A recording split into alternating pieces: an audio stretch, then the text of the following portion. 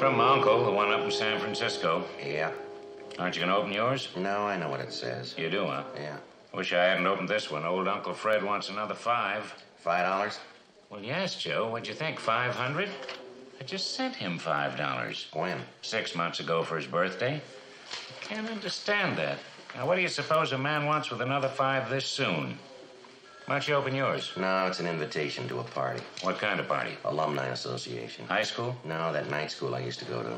I didn't know night schools had alumni associations. Yeah, well, this one does. Want me to open it for you? Doesn't make any difference. I know what it says. Well, you never can tell about these things, Joe. Might be a refund on your tuition. After 10 years? No refund. Dear selected member, you are cordially invited to an informal gathering of men only Thursday evening, February 6th at 8 o'clock at my home, 4458 Edgewood Avenue. Signed, Paul Reed, Alumni Association President. Well, you gotta go, Joe. You're invited. Worse than that, I got trapped. The guy that signed that letter, Paul Reed, he called me at home last night. They must want you awful bad. No, they don't want me awful bad. They just want to have a good turnout, that's all. There won't be anybody there I know. You've always been a bear for higher education, haven't you, Joe? I try. Well, you've got time for all that. You're a single man. You went to regular college, too, didn't you, in the daytime? Yeah, but that was a long time ago. How long did you go? Not so you'd notice it. About 8 months. How long did you go to this night school? 3.5 years. Well, you finally convinced me. Of what? You'll do anything to keep from getting married, won't you? Thursday, February 6th. Paul Reed was a real estate broker with political ambitions. Since leaving night school, we'd met socially 1 or 2 times, and then purely by accident. This calls for a celebration. Joe Friday at an alumni meeting. Might as well be the campfire girls. I don't know a soul. We'll fix that, Joe. You will, huh? Tell me something. You ever hear of the Fielder Militia? Yeah, Paul, I've heard of them. Well, I'm thinking about joining up. Next meeting. Got the word a few days ago from Frank Baker. I'll introduce you to him. We could use you, Joe. That the reason for this special invitation? Right. What do you think of the outfit? Politically, I mean. They're about as well-intentioned as a gun in the ribs. Fielder Militia?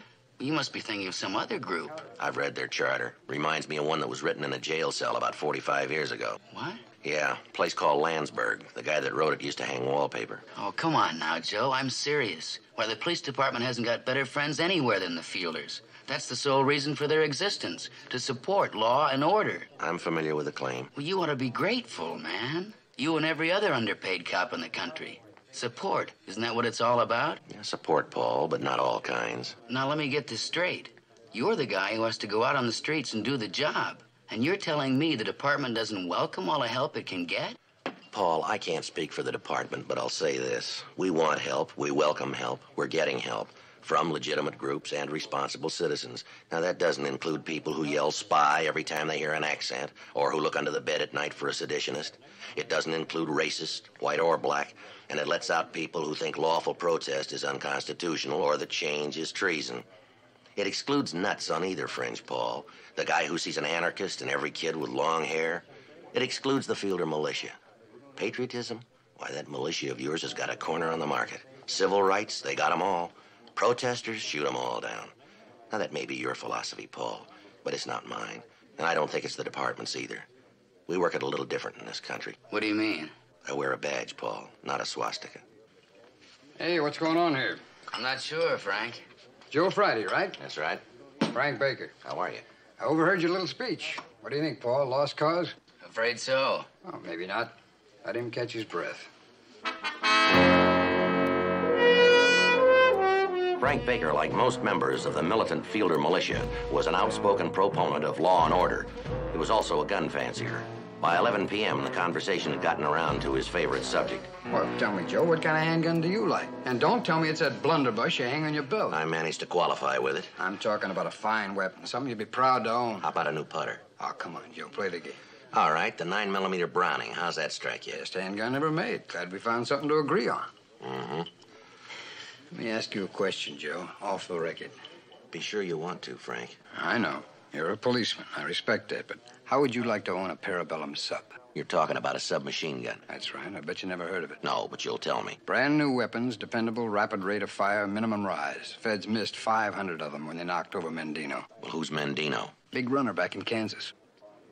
You like to own one of those guns? Well, now, what would I do with it? Right price, Joe. Why me, Baker? You could peddle all 500 of those guns overseas in the next 24 hours. That's right.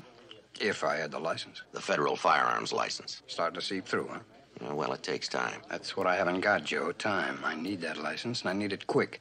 There's a lot of dough at stake, believe me. Is that so? Enough for a lot of underpaid people. What do you got in mind? You've been on the job a long time, Joe. You've rubbed elbows with the guys in the Treasury Department. Go on. That's where the licenses come from, Joe, and I need one. Bad. You want me to walk that license through, is that it? A word or two in the right place for a citizen who supports law and order. That's all I'm asking. You don't hear very well, do you, Frank? Perfectly. A while ago, I heard an overworked, underpaid cop trying to sell himself a bill of goods. You're sure of that, are you? I don't hear you reading me my rights. Friday, 8:30 a.m. I pulled the intelligence package on Frank Baker. Skipper set up a meeting with the Treasury Department, 10 minutes. Right. That's interesting, isn't it?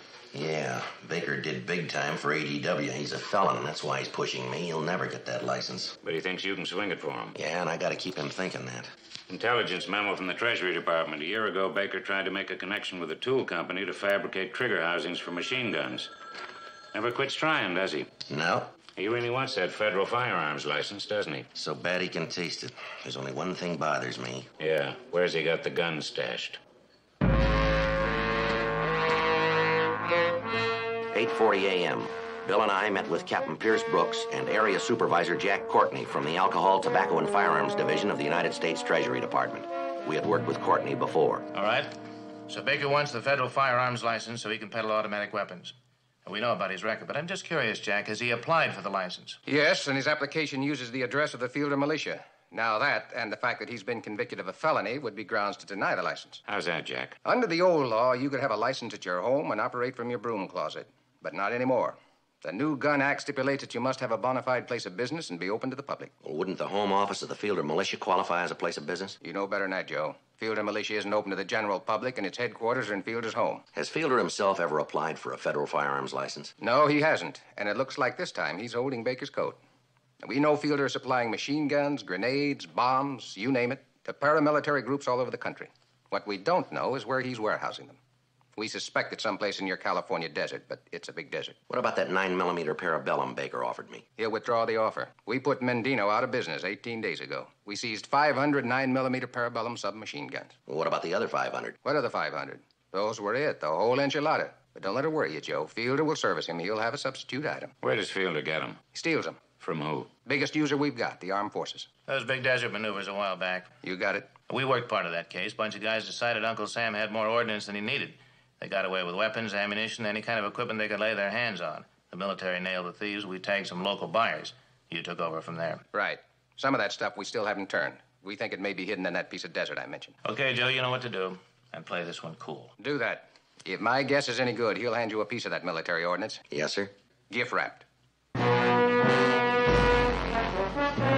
5 p.m. I called Frank Baker at his home in Sherman Oaks. He invited me over for a drink. Here you go, Joe. That's not heavy enough, you holler. Plenty, thanks. Ever seen anything like it? Yeah, once. Oh, where? England, the Imperial War Museum. That must be quite a place. I've never seen it. You know, they say you can tell a lot about a man by looking at the place he lives in. You believe that? Sometimes. Only one other thing I want to hang on these walls. A federal firearms license. That's right. You gonna help me? You're about as tactful as some of your hardware. Time, Joe. I don't have time. You're pressing, Frank, and that's a sign of ego. I'm not sure I like it. I sized you up in 5 minutes as a bright cop. Real flattering. You call it ego, I call it ability. The ability to make a decision. Now, about the license. I made a phone call today. Good for you. The investigation on you has just started. It could take a long time. How's that word again? The agent in charge is a friend of mine. Glad to hear it. Where do you plan to store the hardware? What hardware? The guns you plan to buy and sell, or is the license just to hang on your wall? Oh, here, maybe. Out on the desert. Why? Your application doesn't say here. I read it. I figured you would. I also read your LAPD package. I also figured you would. All right, why didn't you figure to tell me that you did time for ADW? Now, you know the Treasury Department won't issue a gun license of any kind to an ex-con. That's going to make it pretty rough to push that license through. Yeah, but you know something, Joe? What's that? You're just the man that can do it. Saturday, February 8th. I met with Treasury Agent Jack Courtney. If this thing goes down right, Joe, that guy Baker can lead us to Fielder. And Fielder's one guy we'd like to clap a lid on. He's always where the action is, here and abroad. He operates like an underground river. We keep sinking wells and we can't hit water. We still don't have one piece of concrete evidence that ties him to those illegal weapons. Did Baker drop anything about the location of that warehouse? No, sir. When I asked him where he stored the hardware, he said here or out in the desert. Pinpoint it, Joe, as fast as you can. Monday, February 10th, 4:15 p.m. You're a bright boy, Joe, but you took a little too long to make up your mind. Parabellums are off the market. We're sold out. But I'll fix you up with something that'll make you just as tall. What do you got in mind? Old military classic, the Thompson. It's a lot of firepower. The way things are on the street today, and your job, it's a working man's best friend. You're going to deliver on this one. $70 to you. You got any more at that price? This is for your personal use, Joe. If things work out, we'll take care of your friends later. All right, tomorrow's my day off. How about you and me taking a run out the desert? Not unless you want to shoot jackrabbits. Huh? You pick it up right here.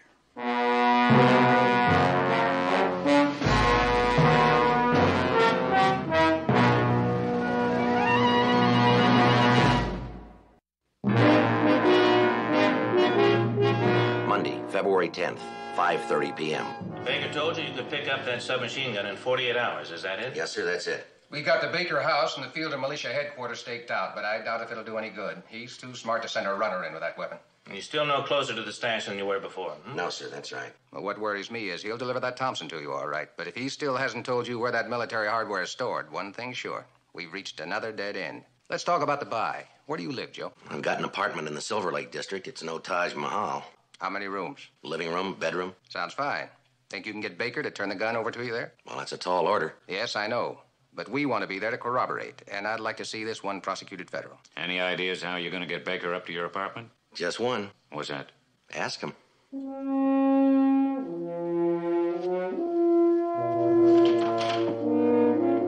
Tuesday, February 11th, 9:30 a.m. I put in a call to Frank Baker and told him it was important that I talk to him. I suggested we meet at my apartment. At the outset, he was reluctant, but he finally agreed. We set the time for 8:30 that night. Tuesday, February 11th, 8:30 p.m. Frank Baker was prompt. You live in a nice neighborhood.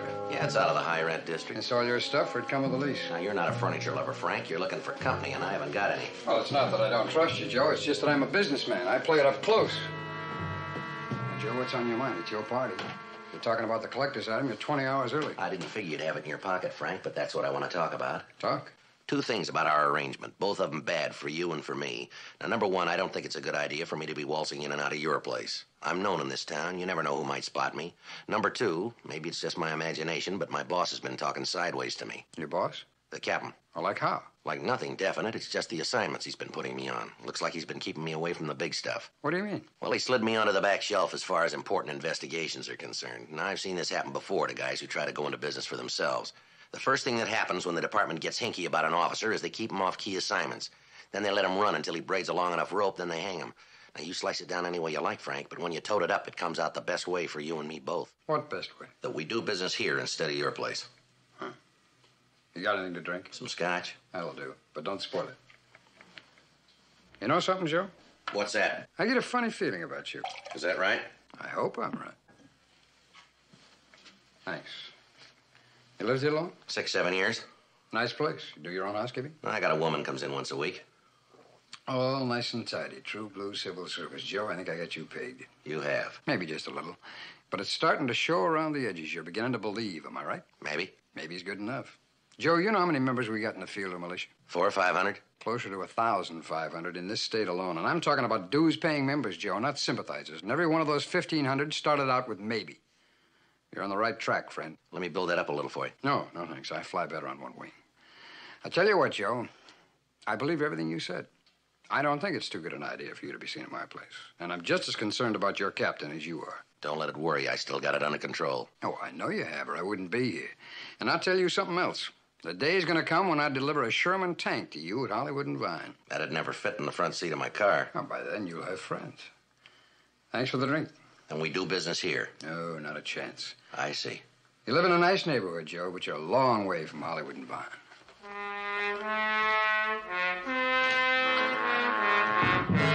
Wednesday, February 12th, 8:35 a.m. I filled in the captain and treasury agent, Jack Courtney, on my meeting with Frank Baker the previous night. It was agreed that I should follow through and try to make the buy of the Thompson submachine gun on Baker's terms. There was still an outside chance that he might reveal the location of the hidden military equipment. Bill and I left the PAB and drove across town to Frank Baker's residence. I dropped Bill off 2 blocks away to connect up with the Treasury Department stakeout teams. It was 4:30 p.m. If Baker intended to make good on the sale of the Thompson submachine gun, it was time. The 48 hours were up. You're as prompt as I am, Joe. How'd you know I had the merchandise? You said 48 hours. Like a drink? No thanks. Like to see what you're buying? That's why I'm here. This is a personal selection, Joe. Detailed strip, cleaned oil, test fired 100 rounds. It's A number 1. I know I did it myself. Where'd you do all this? The warehouse.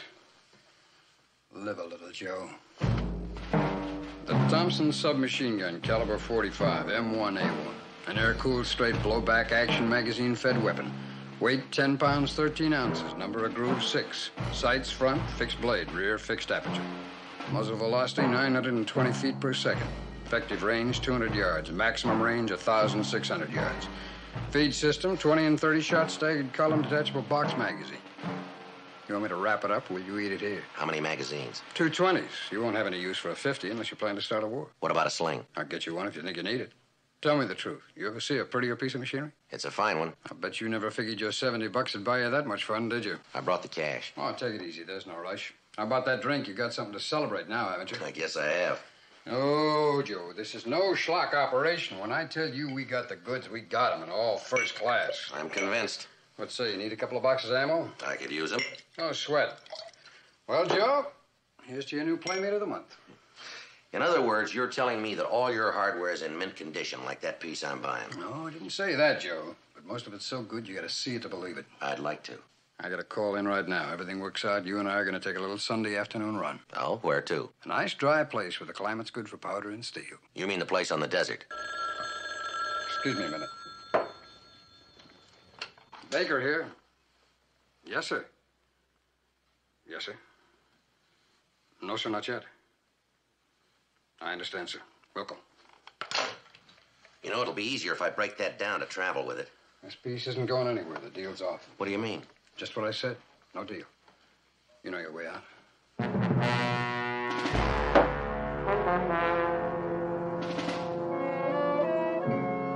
Wednesday, February 12th, 6:20 p.m. I picked Bill up from his stakeout position, and since my apartment was on the way back to the office, we stopped off to telephone the captain and fill him in. He said he'd notify the Treasury agents. Well, it's too bad. No, it's worse than that. If that lousy phone call hadn't come when it did, we'd have had the whole piece on a plate. Who do you figure was on the other end of that call? It's hard to tell. Obviously somebody pretty high up in the militia. Could have even been Fielder himself, who knows? If the Treasury people move in on Baker now, at least there's one machine gun out of circulation. Yeah, and how many more they got stacked up in that warehouse? Yeah. Well, I'll run the unit on in. Check us out. Right, thanks. See you tomorrow. Yeah, if I don't reach for the cyanide.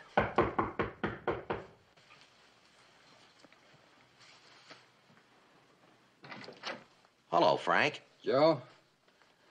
Joe, you may live in a nice place, but these halls are a little drafty. Aren't you going to ask me in? Well, sure. It's just that I didn't expect you.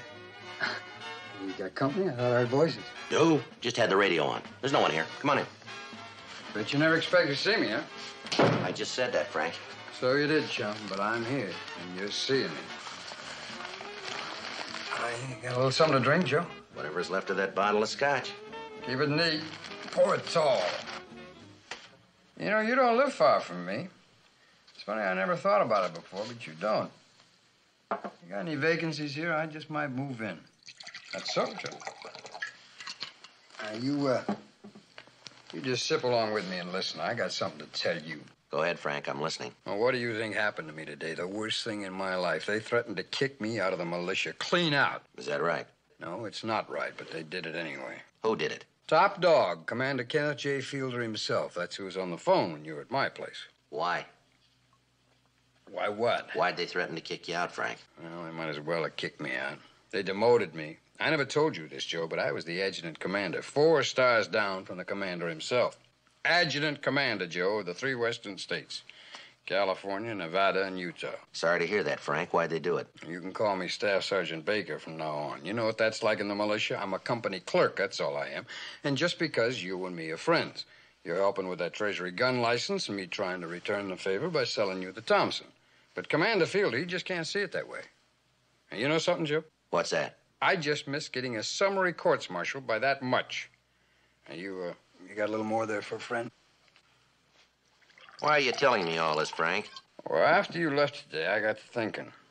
Maybe I'd do just like you're doing. Maybe I'd just go into business for myself. Oh, I'll keep up my dues in the militia, but You and me, we were building something toward the future, weren't we? Maybe. But so far, it's been a little one-sided, hasn't it, Frank? I give you a shove down the road with the feds, but I haven't collected on my side of the favor yet. Oh, yes, you have. Caliber 45, M1A1. Same one you saw at my place this afternoon. All right. Go easy on yourself. Half now, half on payday. No, I can handle it. I got it all. We're still in business, aren't we? All right, Frank. We are, but what about the competition?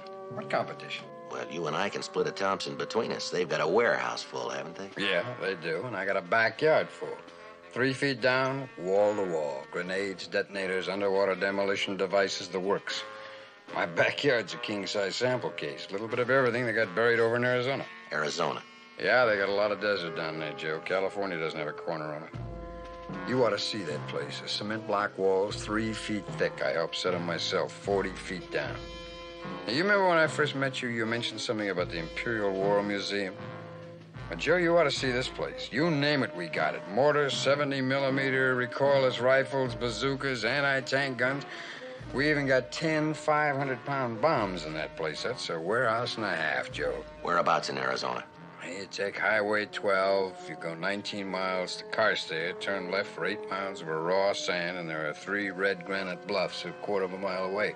Sight in on those dead center, and you come to an old adobe ranch house, or what's left of it. East wall, you step off exactly 40 paces east. Dig down 4 feet, there's a metal trapdoor. Is that where this came from? No, that's part of my backyard inventory. That's it, huh? That's the whole ball of wax. Frank, you're under arrest. Who are they? Agent Courtney, United States Treasury, and my partner, Gannon. You'll never make it stick, Joe. Militia's got good lawyers. Oh, it'll stick, Frank. Look at it this way. We're not the only group that believes in a strong America. There are plenty of others all over the country, and they're getting bigger every day. I really don't understand you people. Treasury agents, local police. You ought to understand what we're trying to do. We do. That's why we're closing you down.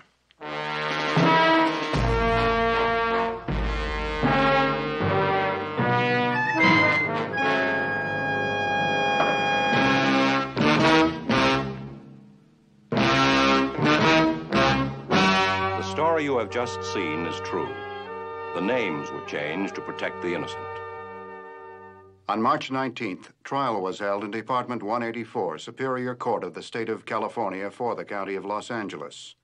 In a moment, the results of that trial. The suspect was found guilty on both federal and local charges relating to illegal sale and storage of explosives, illegal possession and sale of automatic weapons, and possession of stolen government property. We're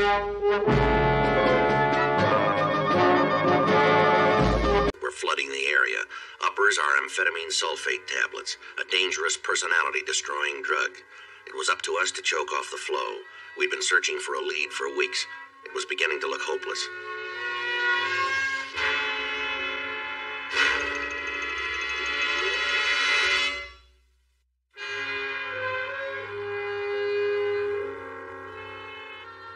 a.m.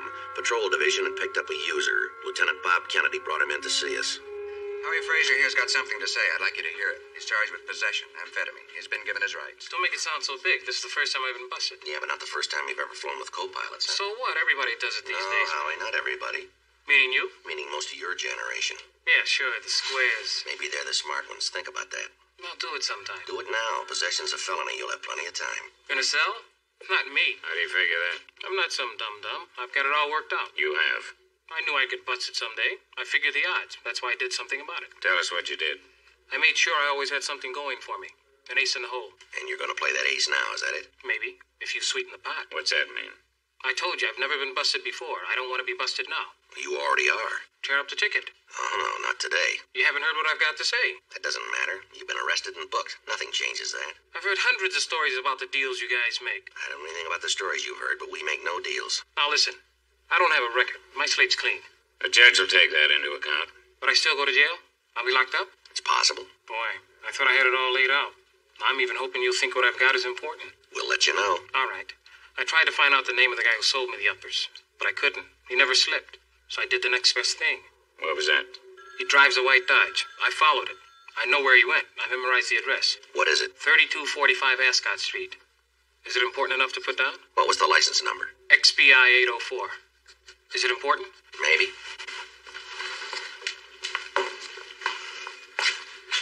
It's a lead, more than you got now. Well, I don't know. He could be just another small-time pusher. Yeah, but one thing's sure. Pushers get their supply somewhere. Yeah. Somebody makes the pills they sell.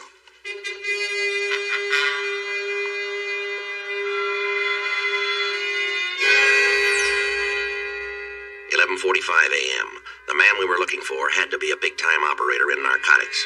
We didn't know if Howie Frazier's information would lead anywhere, but we ran it down.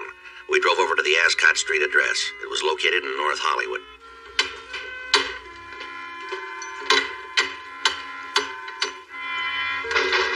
Just a minute, ma'am. What do you mean, just a minute? What do you want? Who are you? We had the same question. We're police officers, lady. Oh, well, I'm Thelma Benstead. I guess this looks sort of funny to you, doesn't it? Yes, ma'am, it does. Well, this is my house. I own it. I guess I have a right to break into it whenever I want to, haven't I? Yes, ma'am, if you own it. Well, I do. I waited until the lease ran out before I came over. I made sure I wasn't violating anybody's rights. You had the house leased, is that it? That's right. 2 months ago, I notified the tenant I wasn't going to renew, that I wanted the house back. I've got a niece that wants it. I never received a reply to my letter, and I didn't receive a reply to the second one I sent either, or the third. So today, when the lease expired, I came over and found all the locks had been changed. Now, you can prove you own this place, can you? Beyond a shadow of a doubt. Who is the tenant? He said his name was Smith. Oh, I know. I didn't believe him either. But if he wanted to lie about his name, that was his business. He paid the rent in advance every 6 months. That satisfied me. You haven't told me why you're here yet. We came to see this Mr. Smith. He's not here. You think I'd be breaking in my own door if he was? Mind if we go in with it? Mind? I'll mind if you don't. As long as you're here, you might as well be witnesses in case I have to sue him for damaging the place. Come on. My goodness, it's a factory. Yes, ma'am, it's that. Just look at this place. It's all covered with some kind of powder. What in the world were they making in here? We've got a pretty good idea, Miss Benstead. Now, you stay right here.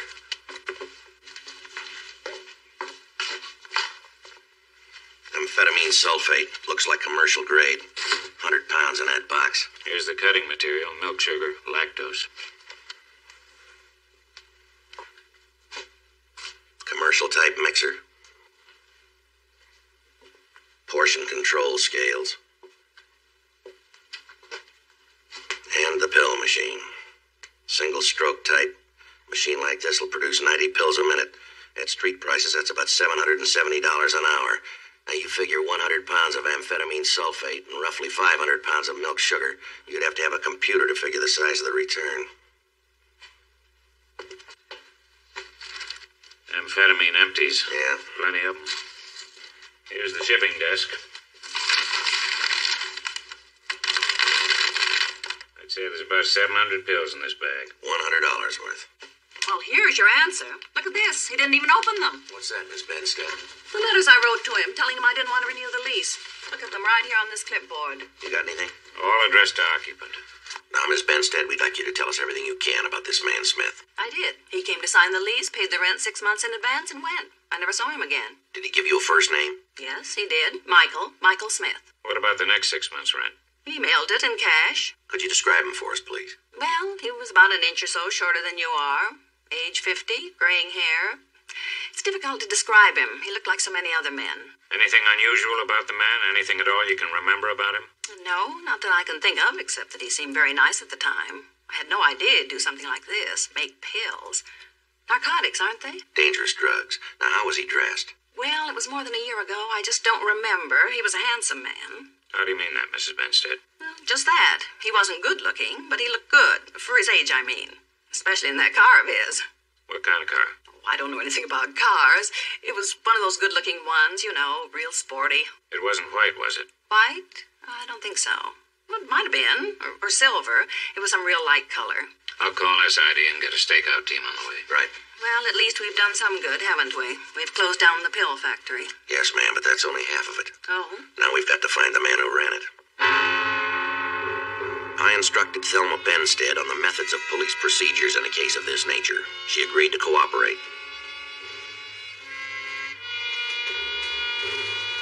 1:10 p.m., the Leighton Prince man arrived, along with 2 detectives.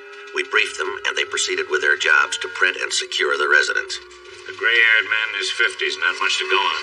Looks like we got two possibilities. He'll come back to make more pills, so we keep a stakeout on the place. And we check out the license number of that white Dodge.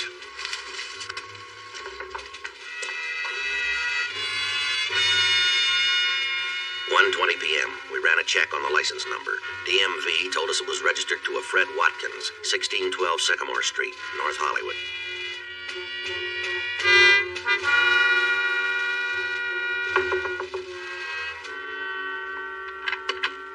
Yeah? Fred Watkins? That's right. I hope you're not selling something. You woke me up. Police officers, we'd like to talk to you.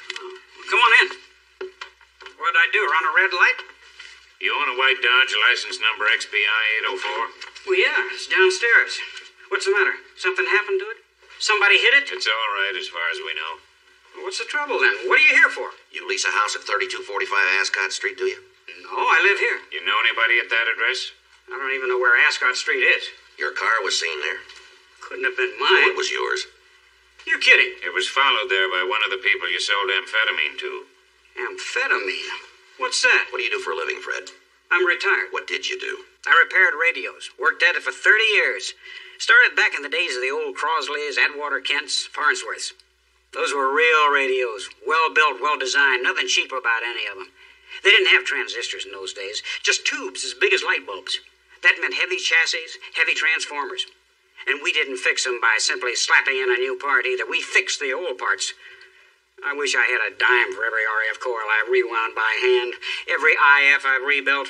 Yeah, those were great radios in those days. Uh-huh. Is this one of them here? One of the best they ever made. Nothing like it today. How's it sound? Good, real good. Doesn't work, though, not anymore. It's just a memento. Mm-hmm. Well, you seem to know all about radios, Fred. What do you know about pills? What's a cartwheel? I don't know. How about a whitey?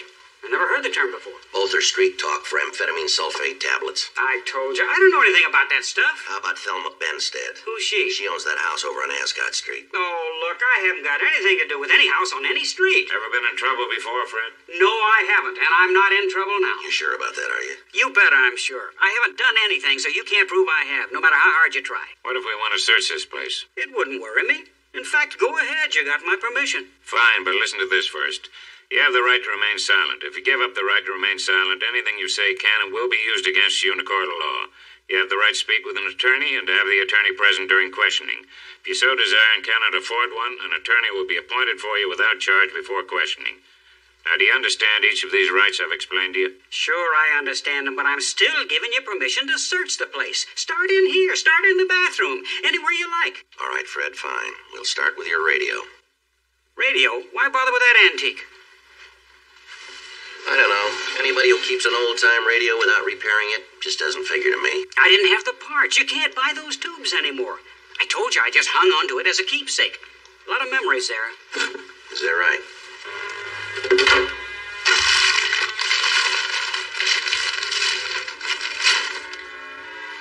You're wrong about one thing, Fred. Not many memories in these.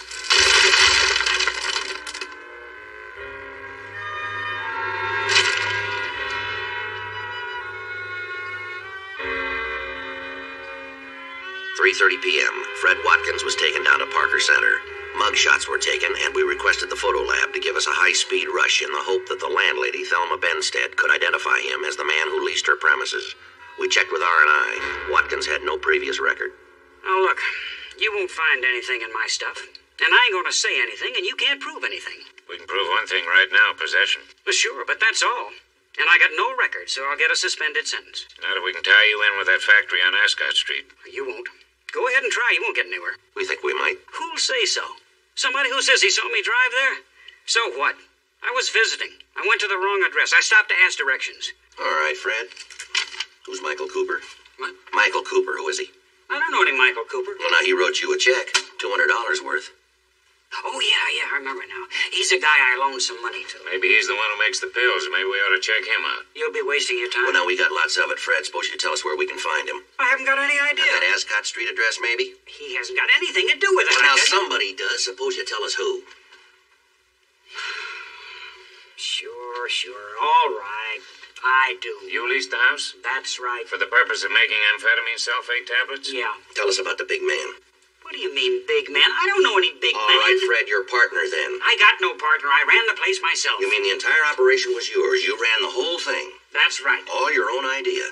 Look, I said it was my setup, didn't I? I said I ran the whole thing myself. You bought the machines. You ordered the drugs. You did everything. Yes, I did. I did all those things.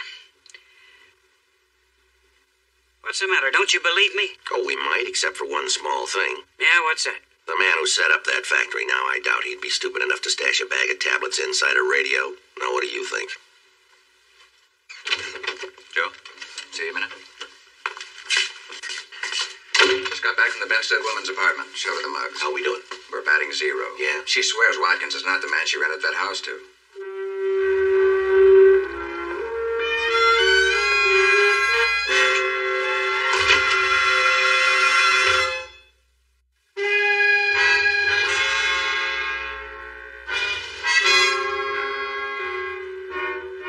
Tuesday, November 4th, 9:20 a.m. We checked in with Lieutenant Bob Kennedy.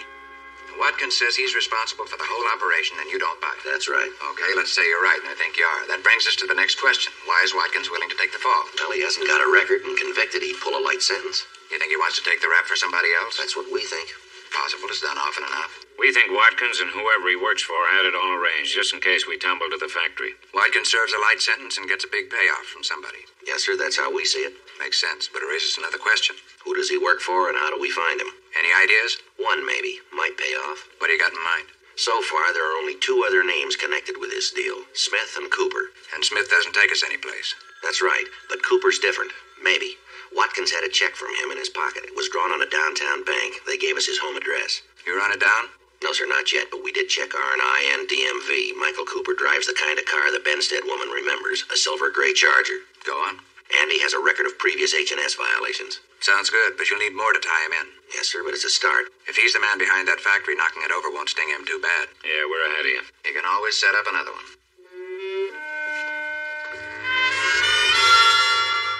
10:40 a.m. Michael Cooper lived in a Beverly Hills penthouse. His houseboy told us he could be found at a private tennis club. It wasn't hard to locate Cooper. Everybody seemed to know him. Excuse me. Yes? You're Michael Cooper? That's right. New members? Well, welcome to the club. Let me buy you a drink. No, sir, we'd like to talk to you. All right. You hit the bar, folks. On my tab. Yes? We're police officers, Miss Cooper. Oh, of course. I've been expecting you. Shall we sit down? I think I deserve a break. I played 4 sets this morning. Yes, sir. You know, great game, tennis. Keeps you young. No better way to stay in shape. You can keep your vitamin capsules and your pills. Good, clean air, regular exercise. That's the way to a full life. Yes, sir. You know, the great people, tennis players. That's because it's a social activity that requires great diligence. Attracts the right kind. You seem to have a lot of friends. Oh, it's just a title. I was elected club president last month, purely an honorary position, but it is gratifying. Now, gentlemen, I know you didn't come out here to discuss tennis with tennis players. Tell me, what can I do for you? You know a man named Fred Watkins? Of course I do. And I'm sure you know that. You wouldn't be here otherwise. There's no need to be coy. I believe in being perfectly frank with everybody, and I like people who return the compliment. When'd you see Watkins last? 7 or 8 days ago, we met for lunch. But I talked to him on the phone this morning. I intend to provide legal counsel for Fred. Tell us about the house on Ascot Street. What do you want to know? You don't deny knowing about it? Certainly not. Why should I? I've committed no crime. That house was used to manufacture drugs. Do you know that? Amphetamine tablets. I know. Fred told me that this morning. I was absolutely appalled. You'd think a man Fred's age would be wiser. If I'd known that's why he wanted the house, I never would have signed the lease. You put the lease in your name, did you? That's right. I had to. You see, Fred, unfortunately, has a long record of bad debts. He was sure the owner of the house would never have rented to him. You were just doing him a favor, is that it? Precisely. That's your story. Of course. It's the truth. You paid the rent. You also wrote him a check for $200, is that right? That's correct. You wondering why? Well, there's an excellent reason. Fred and I were in the Army together, and on one occasion he saved my life. After that, of course, we became the best of friends, and we've been that way ever since. Always ready to help each other whenever the occasion arose. In short, gentlemen, I'll do anything for Fred, and he'll do anything for me. Even go to prison for you. Why, yes, now that you mention it, I'm sure he would. Now, do you have another question? I'm sure I have an answer for it. You used the name Smith on the lease. Why? Well, it's my legal name. No, it is really. Michael Cooper Smith. I got dreadfully tired of so many raised eyebrows each time I used it. I became simply Michael Cooper.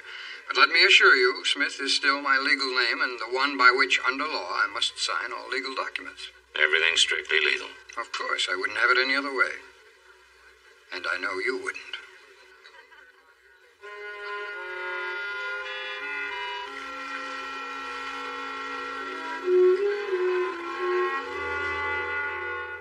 Friday, November 7th, 4 p.m. 3 days had passed. So far, our investigation had turned up only one disproving fact. Neither Cooper nor Watkins had served in the Army.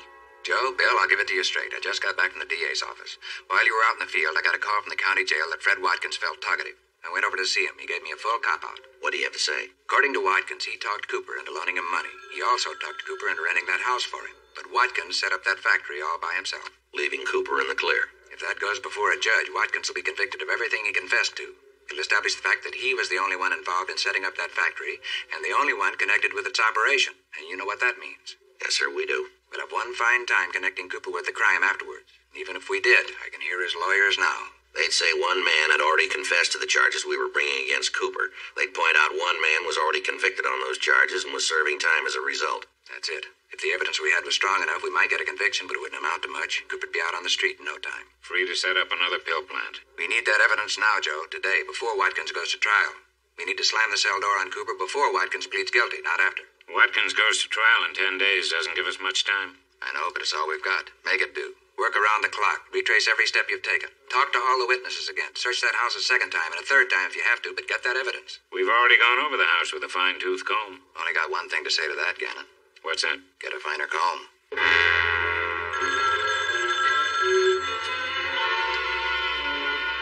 November 8th, 4:10 p.m. We searched the house on Ascot Street again. The machinery and other things were scheduled to go to Property Division the next day and be held as evidence. Anything? Not a thing. We've gone through this entire joint 3 times. Yeah, I know. It doesn't figure, does it? What's that? Oh, everybody makes mistakes. Cooper's no different. You're forgetting something. Yeah, what's that? He might never have been here. It's still his operation. Want to hit the bedroom again? No, whatever it is ought to be right in this room. I keep telling myself the same thing, Joe, but I don't believe me. See something? Maybe.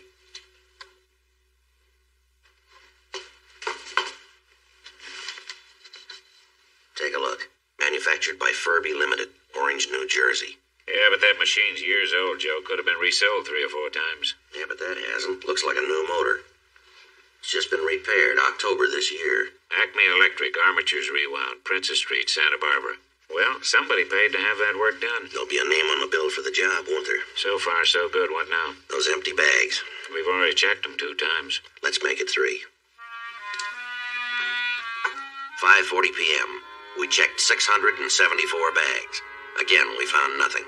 775, 770. Wait a minute. What's that? Oh, just some trash that was in there before. Let's check it. Looks like somebody emptied a couple of ashtrays. Some bottle caps. Pieces of paper. Looks like a torn-up calendar page. Some writing on the back. What's it say? Can you read it? 1 bag. And it looks like part of the word amphetamine. Yeah, that. Get the rest of those pieces. Let's see if we can put something together. There's another one. That goes here. This one over here.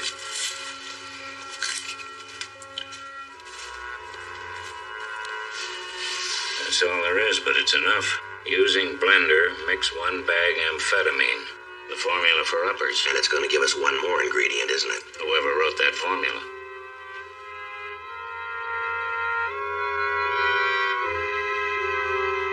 Monday, November 10th, 11:20 a.m. We turned the formula we found over to SID. Officer Tom Evans, their handwriting expert, was ready to give us his findings. Any comparison? See for yourself. Compare the A in dollar with the A in amphetamine. Notice the shading in each. Notice the pen lift before each starting stroke. The overlap of the upstroke and the final downstroke in each. Now look at the D in dollar and the D in blender. See the loops in the vertical strokes? And notice how the downstrokes fail to reach the horizontal plane before making the starting stroke of the next letter. The same thing happens with the I's in mix and the signature. The downstrokes fail to reach the horizontal. Also, both resemble inverted V's, and the fact that neither has a dot is significant. What's your conclusion, Tom? I'd say the check signed by Michael Cooper and the formula were written by the same man. Joe, Bill, Tom? Lieutenant? Tom's made his comparison, the handwriting checks. In my opinion, it could be argued. It won't be. Take a look at these replies to your wires. New Jersey, Furby Limited reports selling a number of used machines to Michael Cooper Smith. Santa Barbara, Acme Electric repaired a motor for a Mr. Michael Cooper. That does it. We got a case. Only one more thing we need. Michael Cooper Smith. Pick him up.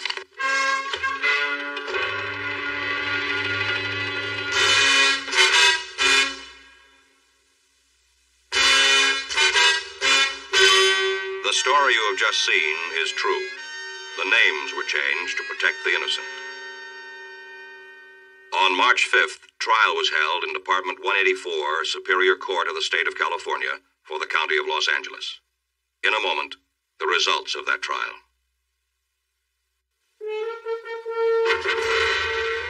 The court found the accused, Michael Cooper Smith and Fred C. Watkins, guilty on 2 counts of violating Section 11911 of the Health and Safety Code, possession of dangerous drugs, and guilty on 2 counts of violating Section 11912 of the Health and Safety Code, manufacturer of dangerous drugs.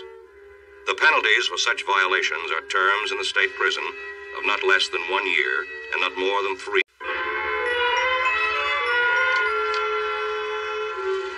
You know, this is really getting to be the camel's back. What is? I'll tell you what is. The straw that broke the camel's back, that's what is. What's that? All this paperwork. Yeah, there sure is a lot of it, all right. A lot of it.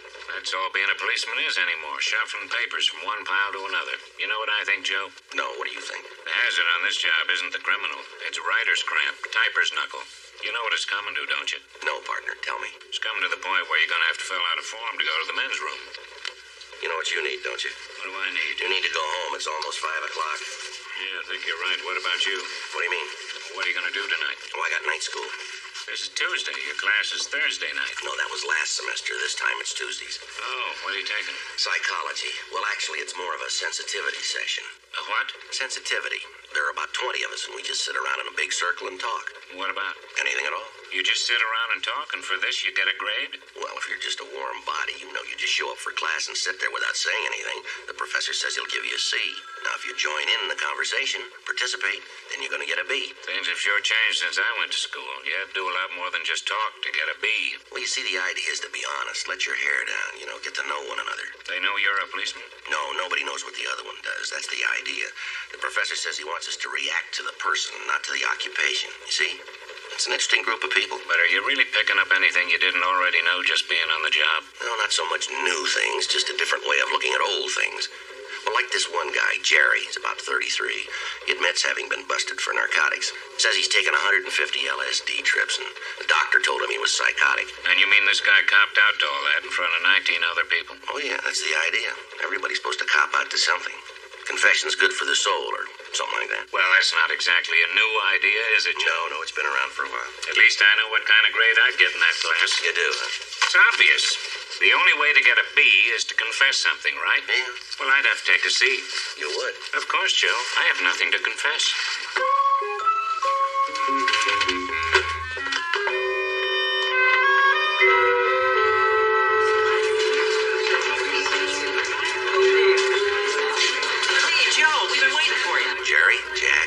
Joe, come here. You gotta hear this joke. There was this drunk, see, and he's stoned in a Chinese restaurant. He calls the waiter over and he says, "Listen, I gotta ask you a question. Does a lemon have legs?" And the waiter says, "Of course not. A lemon doesn't have legs." And the drunk says, "That's terrible, terrible. I just squeezed your canary in my drink." The last time I heard that, the lemon had feathers. Oh. It's good to see you, Barbara. It's good to see you, Joe. Good evening. Good evening, people. Hi, Professor. Shall we begin? How are you? Just fine. How was your weekend? I had to work. Oh, that's too bad.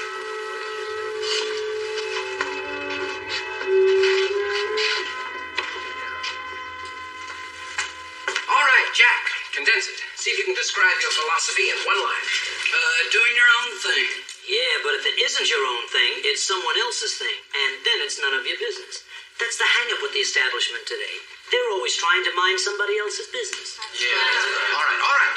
Doing your own thing also means respecting someone else's right to do his own thing. But how do we know when it is our own thing? When it's not something somebody else is telling you to do, then it's yours. You gotta get it all together before you can tell if it's your own thing and not your peeps. Joe, what does peeps mean? His people, his family. I see. What do you mean by getting it all together? Well, you drop a little acid and you take a trip around yourself and you see who you really are. But does it work? Do you really find out who you are? Well, when it isn't a bummer, it works fine. All right, but what about taking Reds, Seconal? It's a sleeping pill. We give it every day in the hospital to make people sleep. Oh, you only go to sleep because you're told you're supposed to. It's all in your mind. After 2 or 3 times, you can control it so that you're just on the edge. Then it's a groovy high and no getting sick like with booze. Anybody that believes that has got to be a fool. Tell us why, Joe. In the first place, when he's describing the part about it all being in the mind, that's just another way of saying your body builds up tolerance to seconal. Now, if you take Reds 3 days in a row, the same amount that puts you out on the first day just doesn't do it on the third day because your body has built up that tolerance to it. And anybody who's strung out on Reds is really on a bad trip, fella. Yeah, man, being strung out on Reds is really a bummer. Oh, baloney. The whole thing always gets back to drugs. Drugs are for cripples. And you don't take drugs? No, I don't. Not even aspirin? Not even aspirin. Never take a drink with the boys? Well, that's different. Oh, alcohol is not a drug. Well, all right then. Technically speaking, yes. Are you a cripple? No, I'm not. I'd like to ask a question. Shoot, man, I got no secrets. You said you took LSD because it enabled you to gain insights into your personality. Yeah, that's it. You told us you took it over 150 times just to know yourself better, right? Right. Well, now, when do you think you'll get the job done? Well, what do you mean? How many more LSD drops do you think you're going to need before you know yourself? I don't know. How many times does a person have to go to a psychoanalyst before he gets his peeps out of his hair? I wouldn't know. My family was never in my hair, but then again, I didn't need an excuse to do my thing because my thing wasn't taking drugs. Oh, let's face it, the establishment is not all messed up like we are. It's all us obscene commie hippies that support the liquor industry. And it's all us obscene long hairs that draft you old folks and make you go kill innocent men, women, and children in Vietnam. I believe we discussed Jerry's debating technique last week, and I thought we'd agree to try to minimize the sarcasm. The one thing I find most interesting is apparently the one thing that has consistently been missed by the rest of you. For a moment there, I thought Bob was going to catch it. How do you mean, Professor? You said we always end up talking about dope. Isn't it also true we end up talking about Morgan? Oh, I can't help it if I'm a star, man. Would it be a fair statement that a lot of what you say, Jerry, is just to draw attention to yourself? Getting stoned is on everybody's mind these days. That's why everybody talks about it. It's the same thing as during Prohibition. Nothing is ever the same, except dying. Care to expand on that, Norm? Jerry here is playing with his own mind and trying to convince us that he's having a good time. Yeah, man, and I'll bet you vote straight Republican and you got a sheet in your closet with eye holes. Now, you listen to me. When you walk down the street in Calcutta, you see people, and you don't know whether they're sleeping or dead. And in Africa, I can get you killed for $5 American. So don't give me that song and dance about doing your own thing. Doing your own thing for most of this godforsaken world is being alive the next day.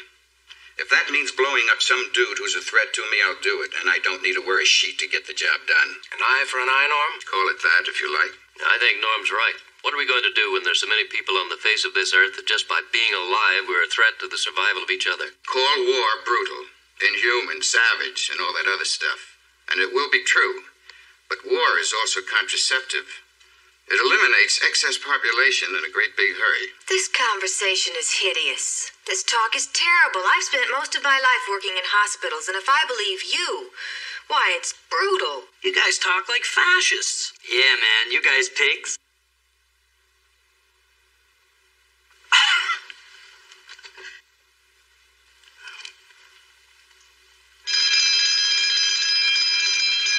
Now, that's what I call timing. All right, people, that's all for tonight.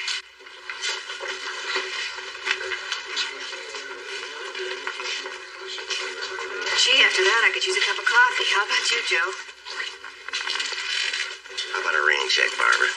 I gotta leave now. Oh, sure, Joe. Whatever you say. Hey, Jerry, hold it up a minute. Just hold it up, Morgan. Police officer, what do you got in that notebook? Nothing, man. Nothing at all. You won't mind if I take a look, will you? What's this? You got it all wrong, man. That's just oregano. I use it in my spaghetti. I'm a gourmet cook. Sure you are. You're under arrest for possession of marijuana. Don't try it, Jerry. Don't try it.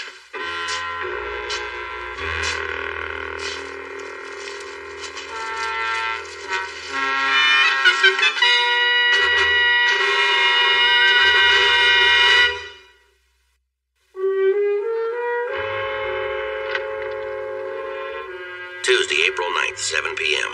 It was exactly 1 week since I had arrested Jerry Morgan for possession for sale of marijuana. It was business as usual for Professor Grant's class, and everyone was there, except Jerry. Barbara, how are you? Fine. How are you, Joe? Good. How about that coffee tonight? Well, think you can make it. I think I can. Joe, may I see you in my office a moment? Well, sure, Professor.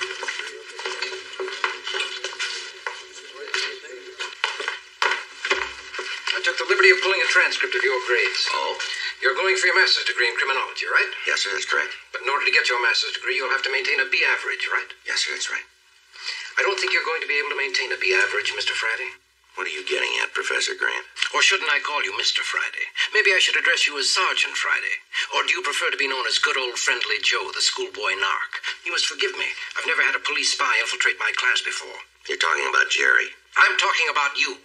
You deliberately infiltrated my class and used information you heard to arrest one of my students. You're a police spy. What I heard in class had nothing to do with my arresting Jerry. He had 2 lids of marijuana in his possession. He had it in his notebook. It was in plain sight. He took us to his apartment. We found almost a full kilo of the stuff. He's a dealer, and he does his own pushing right here on this campus. But his confessions in class had nothing to do with your arresting him. That's absolutely correct. How naive do you think I am? You violated the trust of every member of that group in there. Professor Grant, Morgan was violating the state laws. He's been charged with committing a felony. Oh, for heaven's sake, man, are we going to go through that marijuana the killer weed routine now? There's nothing wrong with marijuana. I smoke it myself. 10 to 20 million people smoke it in the United States a day. That's not what's wrong here. It's the fact that we have secret police in school. The one place we should build trust. The one place we should learn without fear. This isn't Nazi Germany or Russia. This is America, the so-called open society. Why do you slink around spying on your fellow human beings? Why don't you wear your badge so people can see what you are? This country's becoming a police state. I'll tell you one thing this country is. What's that? One of the largest consumers of drugs in the world. And that, of course, justifies secret police roaming the corridors of our schools. It doesn't seem to bother you that there are secret drug pushers walking those same corridors. That still doesn't alter the fact that you're a police spy. I'm a policeman. I'm required to be on duty 24 hours a day. Now, there's nothing secret about that. And as a doctor of psychology, I'm required to respect any confidence placed in me by another human being. Now, let me tell you how it's going to be, Sergeant. Number 1, I'll appear in Jerry's behalf in court and testify as to how you got your information that he's a user of narcotics. He's a pusher. And I'll explain to the rest of the class that you've decided not to attend anymore, which, of course, will earn you a failing grade. You don't have to explain anything to the class. I'm not dropping out. Class doesn't want you, Friday. You're a narc, and the class doesn't want you. Let them tell me that. You're a glutton for punishment, aren't you? I forgot you're a policeman. You need proof positive. All right? Have it your way. And how will that be? Let's put it to a vote. Or do you lack the guts, Sergeant?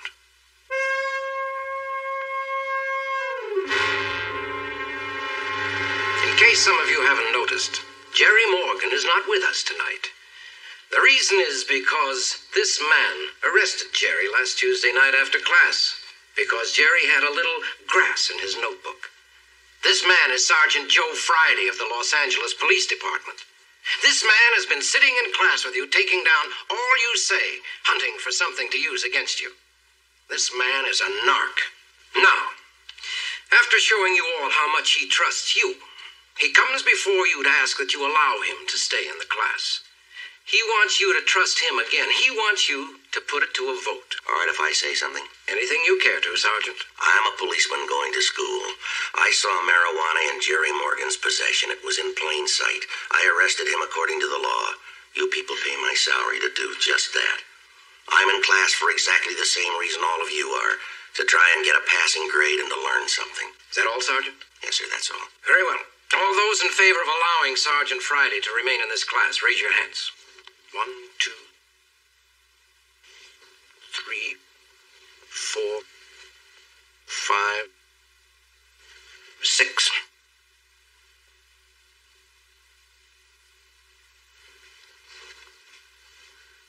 All opposed? 1, 2, 3, 4, 5, 6, 7, 8,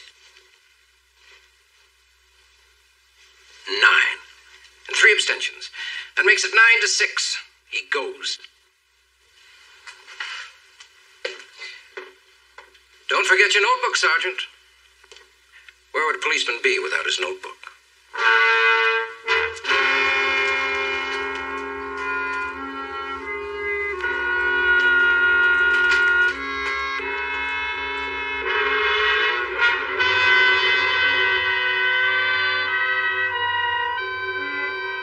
Joe, why don't you go see the captain? Joe? What? Why don't you go see the captain about this school thing? No. Well, you better do something. You've been this way a week now, and I'm getting worried about you. There's nothing to worry about, Bill. Why don't you go see the captain? It isn't my way. All right, but you gotta do something to get this thing off your back. I am gonna do something. What? I don't know. I haven't got it all sorted out yet. What's the sort? You did what you were supposed to do. You did your job. From what you've told me about this group, all they do is sit around and try turning wrong into right.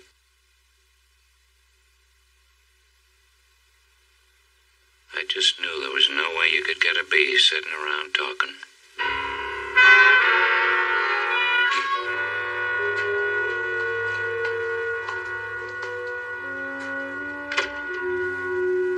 I thought we got rid of you last week, Friday. What do you want this time? Another vote. Another vote? What makes you think another vote is going to come out any different than the last one? I want to talk to that group in there, and then I want another vote. You're kidding yourself. You've got to be some kind of masochist. You've got to enjoy being humiliated in front of all those people in there. No, sir, I don't enjoy that 1 pound. I don't see why I should allow it. You've been thrown out of the class. You've been expelled. Why don't we let it go at that? Because both you and I know you did a number on me last week. After what you said and the way you said it, I didn't stand much of a chance, now did I? Are you saying I deliberately distorted the facts? Are you claiming that you're not now a policeman or ever were a policeman during the 3 months you've been attending my class? Oh, come on, Professor Grant. You know I'm not working undercover in this school. And how am I supposed to know that? When you pulled a transcript of my grades, it says right there that I'm a policeman with the city of Los Angeles. That's not where I found out. Jerry called me after his attorney got him released on a writ. But you could have found out any time by just pulling that transcript, now couldn't you? So? Well, if I were an undercover narcotics officer, don't you think I'd play it a little better than that? I had no reason to pull your grades until this happened. Now look, Professor Grant, it's the principle of the thing, right? Most certainly is. Then what have you got to lose by putting it to a vote again? Unless you're afraid I'll swing a couple over to my side. All right, we'll do it. But you'll have to swing more than a couple to stay in class. How do you mean that? You've got to get a full 2/3 of that vote. 2/3? Take it or leave it, Sergeant.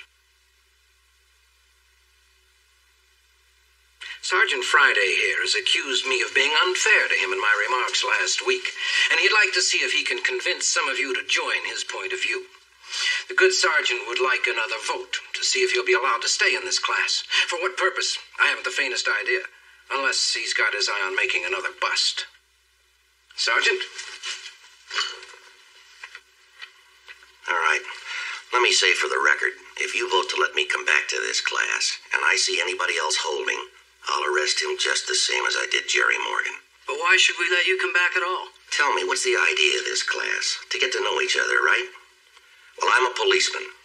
Now, you ask any question, as long as it doesn't involve a case now under investigation or before the courts, and I'll tell it just like it is. Do you like being a policeman, Joe? Sometimes no. Sometimes it hurts. Why are you then? Because it's my profession. Kicking little people around. You consider somebody who sells narcotics as one of the little people, do you? Yeah, man. If somebody wants to smoke a little dope or drop a pill, who's the victim? The guy who's doing it. Now, shouldn't he have the right to do anything he wants with his own body?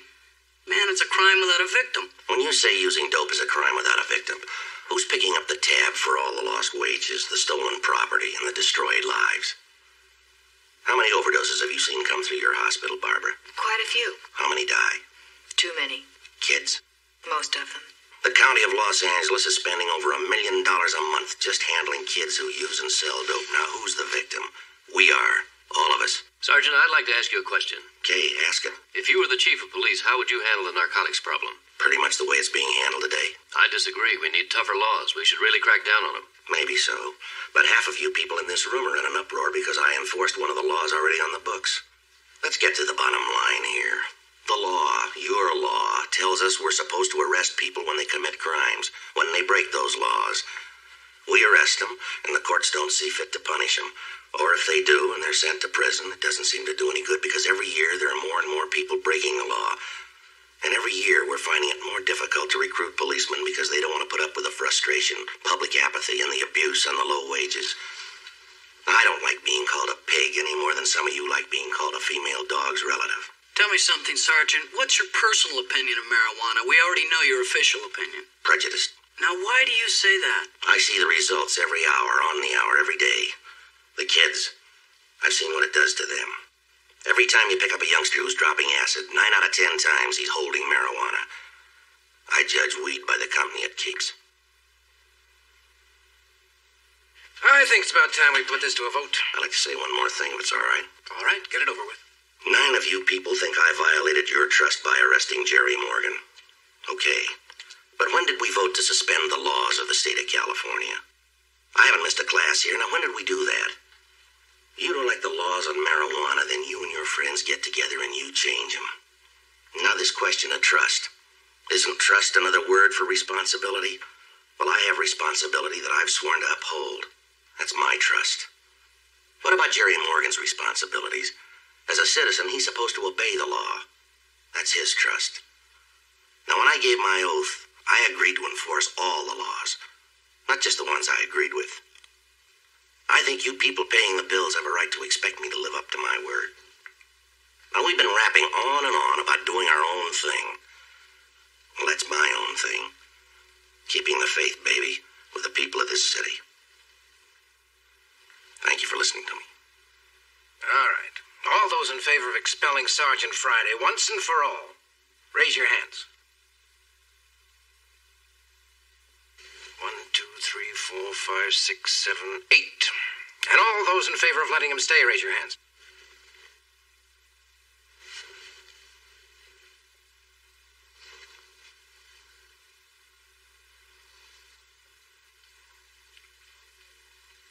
Seven, 8. 8 to 8. That makes it a tie. I believe we had an agreement. Just a minute. Where are you going, Sergeant? The vote was even. Friday made a deal. He had to get a 2/3 vote to stay in this class. Who wrote that rule? I agreed to it. Well, I didn't. I've been sitting through this silly mess for a week now. I wanted to see what kind of a policeman this man really is. I wanted to wait and see if he'd take this nonsense that's been thrown at him, or if he was really interested in remaining in this class, if he'd come back. Well, he didn't disappoint me. He's back, he's interested, and he's going to stay. For the record, I'm a practicing attorney attending his class for the same reasons as the rest of you, to learn about human nature. Well, I just took a postgraduate course with this ridiculous display. Now let me spell this out for you people in simple English.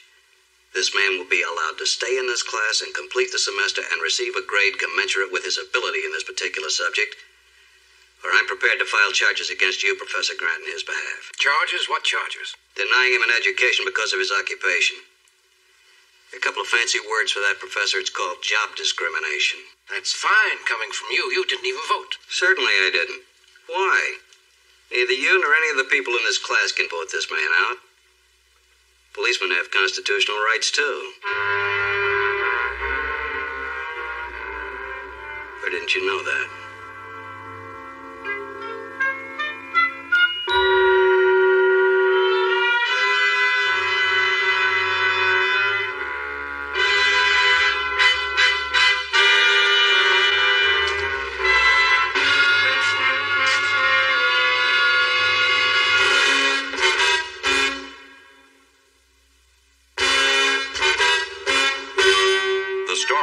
Seen is true. The names were changed to protect the innocent. On June 3rd, trial was held in Department 195, Superior Court of the State of California for the County of Los Angeles. In a moment, the results of that trial.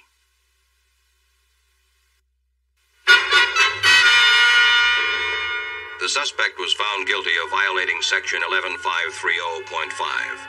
Possession for sale of marijuana. March 5th, it was warm in Los Angeles. We were working the night watch out of Administrative Vice Division. The boss is Captain Nelson. My partner's Bill Gannon. My name's Friday. Captain Nelson had received a call from the manager of a large downtown hotel. The manager, a Mr. Green, reported that a number of his guests had been heavy losers in a high-stakes poker game being run by professional gamblers. The card parlor was a Los Angeles residence. The victims, all strangers in town, had no idea where the house was located.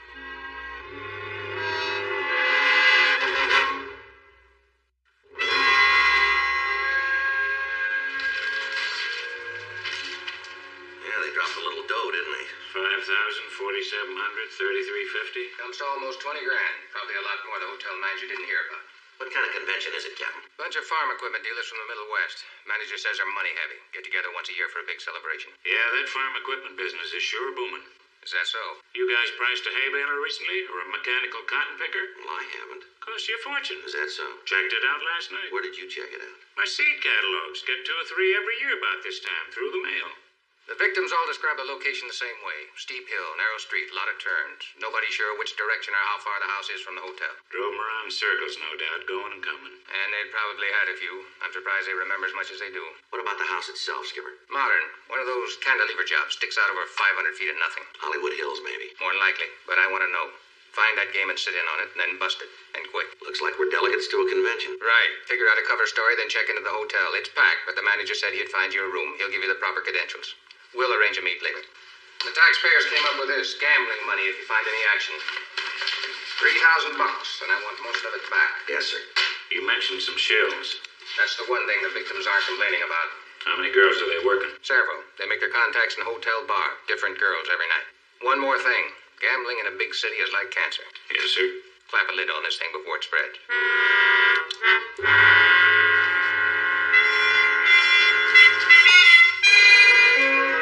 7:30 p.m. Bill and I, posing as prospective buyers of farm equipment, checked into the hotel. Our credentials would state that we were observers only at the dealers' convention. I hope you gentlemen have reservations. Yes, sir, we do. Ryan and Frazier, Porterville, California. Oh, yes, I was told to expect you. You're pre-registered gentlemen in room 726. Thank you. I hope you won't be too uncomfortable. It's all we had left. Beg your pardon? Room 726, right next to the elevator shaft. Excuse me, gentlemen. I'm Tom Arbird, Gannett, Missouri. You fellows farm for a living? Oh, a little bit. When we're not drinking whiskey or playing cards, I'm Bill Ryan. Pleased to meet you, Bill. This is my partner, Joe Frazier. Frazier? How are you? You a salesman, Tom? Yep, Thunder Tractors. Finest machines ever built. Wouldn't have one on the place. Ah, you sure you're a farmer, Bill? You ever hear of California oranges? Sure. I invented them.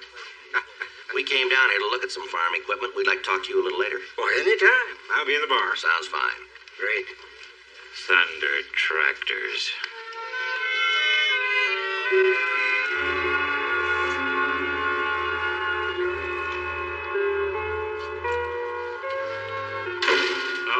What's the matter? Fresh fruit, my allergy. Oh, I didn't know about that one. Oh, sure. I get hives from just reading my seed catalogs. Do me a favor, will you, Joe? What's that? Just put it in the bathroom.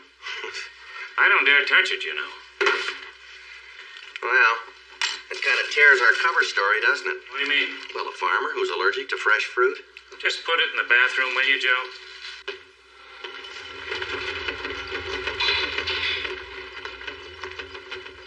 What was that, an earthquake? What was that? What was that? I dropped my toothbrush. That was the elevator, Joe, like the man told you. We're right next to the shaft. And that's the telephone, Joe. Bill Ryan. Yes, sir, got in a few minutes ago. It's Mr. Green, the hotel manager. Wants to know if he can come up. Anytime. Sure, anytime, Mr. Green. Right. Oh, by the way, we've got a basket of fruit in the bathroom. Right, my partner put it in there.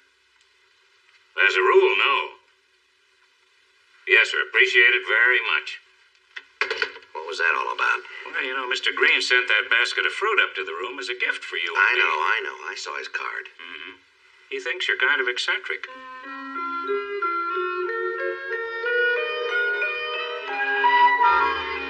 8:30 p.m.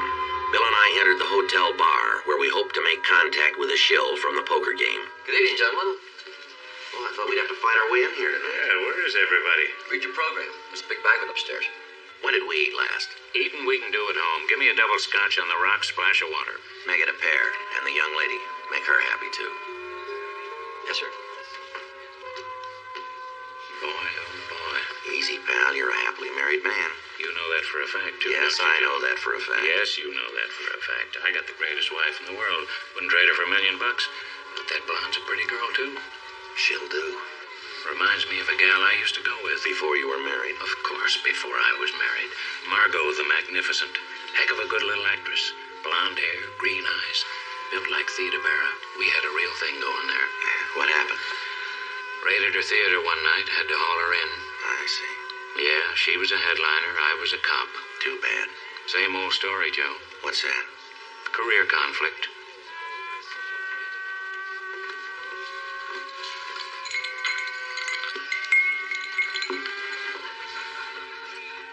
The gentleman next door. Thank you. Thank you. To the first friendly face we've seen in L.A. To Margot. You know, he gets worse if you pay any attention to him. I'll remember that. I'm Dottie Taylor. Joe Fraser. Missouri, Kansas, or Arkansas? California. We raise orange juice. Aren't you at the wrong convention? Any convention will do, sweetheart, as long as it's out of town. Right, Joe? Yeah, at least 1 mile. Meet the brains of this outfit. Bill Ryan. Hi, Bill. Where in California? Porterville. Great place if you're an orange. I'll bet you've got quite a reputation there. Shrewd businessman, lousy poker player, married, but right now I'm not at home. Should we ditch this guy? I'll think about it. Bartender. Why so formal? Name's Harry. I'm Joe, Harry. By the bar, a drink. What are you celebrating? A smile.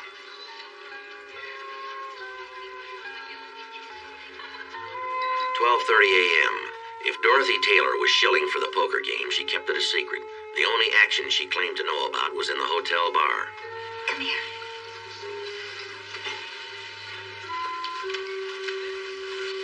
You want to go to Vegas? I was just going to say that a girl could get in trouble in here. Right, let's go someplace else. I know, wherever there's a card game. Or a crap table. I'm very big with dice, you know. Is that why you gamble, Joe? To feel big? You know, I never really thought about it. You're lying. I know. You guys are running me out of change. Haven't you ever seen a $100 bill? Saw one about a year ago, but now 2 in one night. The orange business must be good. The orange business is lousy. Ask Tom here. You're right. See there, I told you. Told me what? You can be nice when you want to be. I think you're a phony, Ryan. That calls for an explanation, Mr. Arbird. You said that you and your partner were down here from Porterville to buy some equipment. Isn't that what you said? That's exactly what I said. But every time I start trying to talk equipment to you, you change the subject. That set me to thinking. Is that so? Yes, sir. And I don't believe a word of it. Now, wait a minute, Tom. It's all right, Harry. Let him sound off. Just what do you believe, Mr. Arbird? I'll tell you what I believe. You and your partner don't have any notion in this world of buying a tractor or anything else. You're down here to gamble and drink whiskey and chase women, period. Now, ain't that right? What do you think, partner? You can't hit a man for telling the truth, can you? Of course I can't. I apologize, Tom. You're absolutely right. Spoken like a real gentleman. Now, I want to say something. Speak up. I'll buy a drink. And I'll drink it. And he'll help. On that friendly little note, I'll say goodnight. Well, what's your hurry? I go to work early. It's almost 1 o'clock. What do you do? You might like it, but you wouldn't understand it, so why talk about it? Now, with a statement like that, you expect me to let you go? Gamblers make lousy lovers, Joe. I may kill myself. Please don't. You talk me out of it. I've had a ball, Joe, and thanks for the drinks. Anytime. So long, Farmer. So long, lady. Hey, where's she going? I don't know. She didn't say. Just when I was fixing to rescue her. Well, maybe she got wind of your plan. Sure looked nice when we got away there, Joe. Yeah, do you know her? Never saw her before. Come here. I want to ask you something, Harry. Let me guess. You're looking for action, right? Keep talking. You're going to ask me if I know where there's a poker game, high stakes, right? You just made yourself $20. Don't reach for it, pal. Why not? Because the answer is no, my friend. Is that so? Poker may be legal where you come from, but in L.A., it's against the law.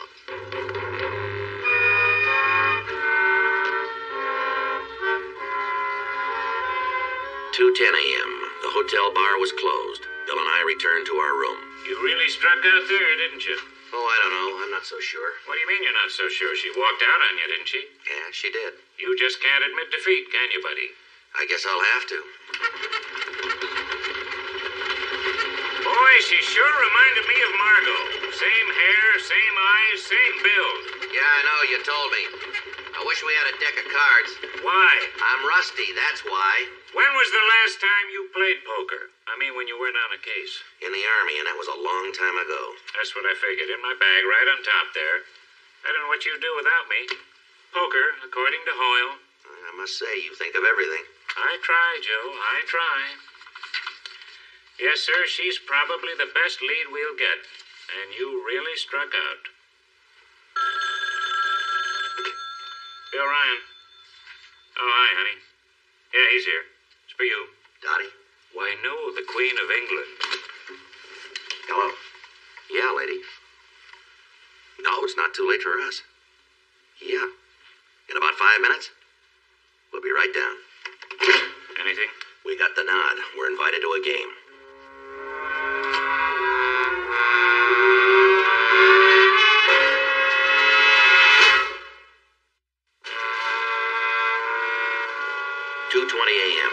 Dorothy Taylor picked Bill and me up in front of the hotel. She said the reason she hadn't invited us to the game before is that it had to be cleared with her boss. We drove in a westerly direction from downtown L.A. 2:45 a.m. After a roundabout trip, we arrived at 702 South Dixieland Road up in the Hollywood Hills. Let me do that for you. Thanks. I'm the keeper of the key. House rules. Just trying to help. Don't worry, you helped. I did. You brought your money, didn't you? Not nearly as much as I plan to take away. Gamblers. Where's your lookout? Why? Well, that's customary, isn't it? It's a friendly little game in a private residence. Now, what do we need with a lookout? Tell them the rest of it. You were personally selected. Is that what you mean? That's what I mean. Boy, were you personally selected. The door lady. After you, gentlemen. That's what I love, the sound of a friendly little game. Go ahead, they're open. Well, aren't you going to wish me luck? I hope you lose your shirt. Well, thank you, lady.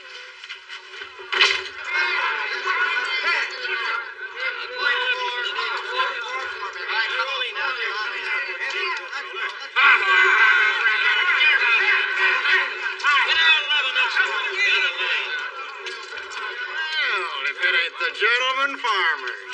Old home week. Yeah. You wanted Vegas? Here it is. Not bad. Booze, dice, poker, dames. I must be dreaming. For the philandering farmer, what more could you ask for? Privacy. Well, we guarantee that, too. No connection with the outside world. Not even the telephone. Now we'll get some action. Hiya, boys. How are you? Now, what can I build you? The usual? Here they are, the big butter and egg men. Hello, Harry. Tom, drinking after hours doesn't improve your disposition a bit, does it? I keep trying. Good. Let me help you. Give us all around here, Harry, and one for yourself. Now, what do you think you're going to buy with that? Booze. Any objections? He means prices went up, pal. At 2 o'clock. Details. Anything you want. $3 a copy. You got any coffee around here? Follow me.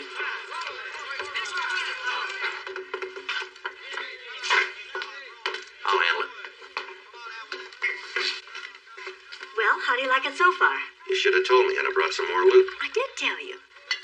Sure, I get a phone call at 2 in the morning from a girl I've just met. She invites me to a big game. I fill my pockets with dough, walk out of my hotel, and somebody sticks a gun on my back. No thanks. Inspirational. What is? The way you trust me.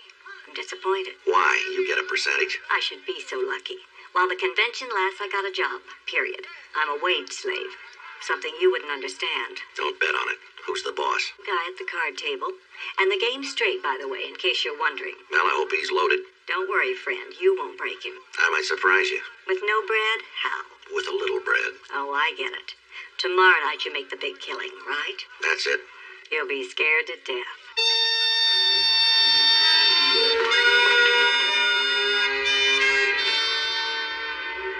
.4 a.m. Bill's luck with the dice was only fair. A number of the players were losing heavily. There were no big winners. I took a seat at the poker table. The game was 5-card draw. The dealer, who called himself Nate, was informed by Dorothy that Bill and I were eager for more and bigger action the following evening. I began to win.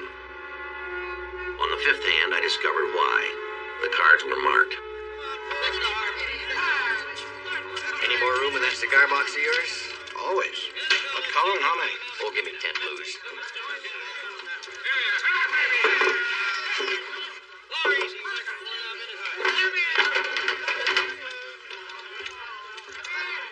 There you are. $200. Thanks. Glad to oblige. Jack's a better gentleman. Who's got it? I'll go light. $20.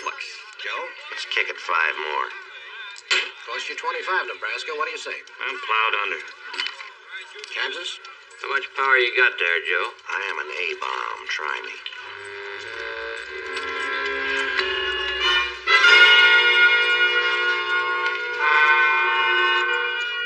.30 a.m. With daylight approaching, the action was suspended. We were asked to leave.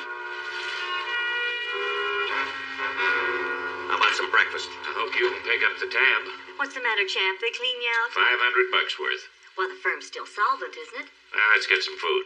Thanks, but I'd rather sleep after I drop you two off at the hotel. Gentlemen, shall we say midnight tonight? Fine. Suits me. See you later. Nice fellow. Real lovable.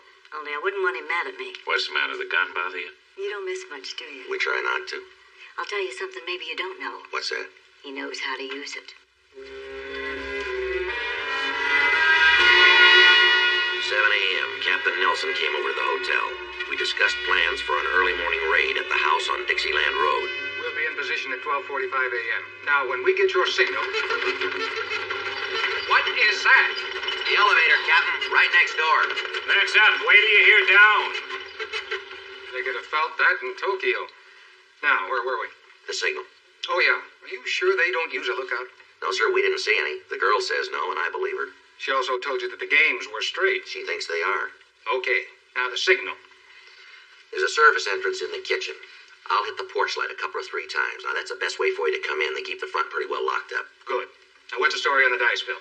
They've been shaved. From the way they fall, I'd say about 40,000. Stiffs roll the flats, housemen the squares, and I'm with Joe. That girl doesn't know. Okay, then. We're all set. I'll see you tonight. You know, I was just thinking. No, I guess not. What's that, Captain? I was going to wish you a good night's sleep.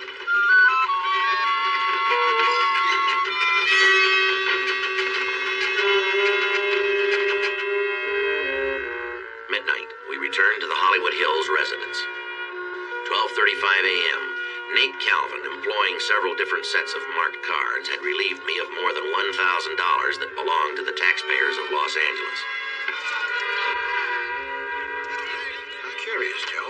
I'll bet you are. Another 100. And I call. Ace high straight. You aren't kidding. But I'm standing short, huh? Afraid so. 4 sixes. Something told me. I'm glad you aren't listening. You're in a rut, Fraser. Yeah. Where you going? Coffee. Keep your seat. Harry will get it for you. Not going broke fast enough for you, is that it? Coffee's in the kitchen. I'll manage.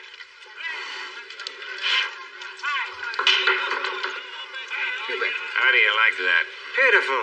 I need a drink, Joe. I'll stick with coffee. Let me have one of those $3 specials of yours. Yes, sir. Shorty, I bet you don't farm any better than you roll those dice. I like to think so. In a pig's eye. What'd you say? Tell the truth, Ryan. You never have even been on a farm, have you? Is that what you think? Yeah. And something else. You gamble like I slop hogs.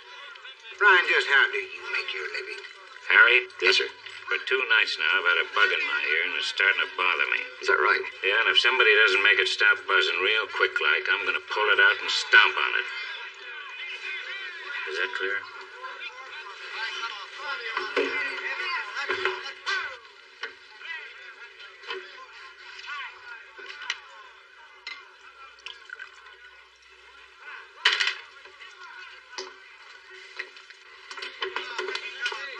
Hi, Joe. Hiya, lady. You miss me? I've been out rounding up customers. Bet you didn't know I was gone. You know, I was kind of hoping you weren't coming back. Well, thanks, pal. Now, you're a distracting influence. I am, huh? You are. Good. That's what they pay me for. I know. Dottie, Nate wants to see you. I'll be right out. Wait for me, huh? Sure.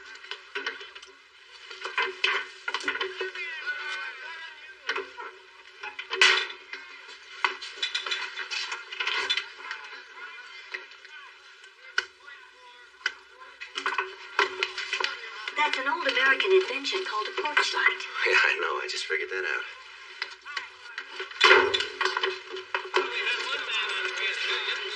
Nate's getting nervous. About what? You? Let him. Oh, come on, honey. You don't want to get me in trouble, do you? Well, do you? No.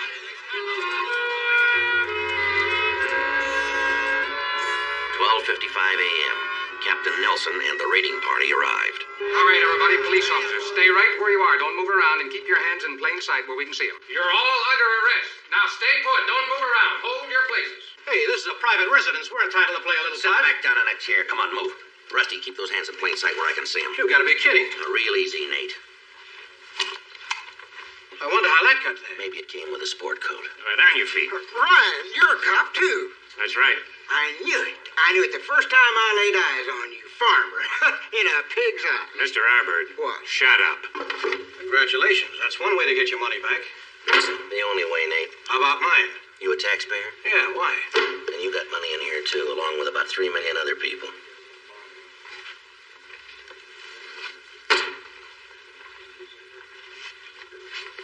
Well, what do you know? I kissed a cop. I don't like cheaters, Joe. With or without a badge? Both. What about the guy you're working for? What do you mean? Take a look at these. The top 4 cards. Do you know what they are? How would I? Ace of Hearts. 10 of Clubs. Jack of Spades.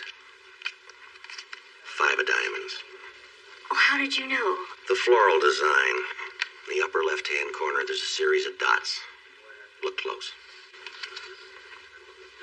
They're so tiny. Yeah, but big enough. Right, Nate?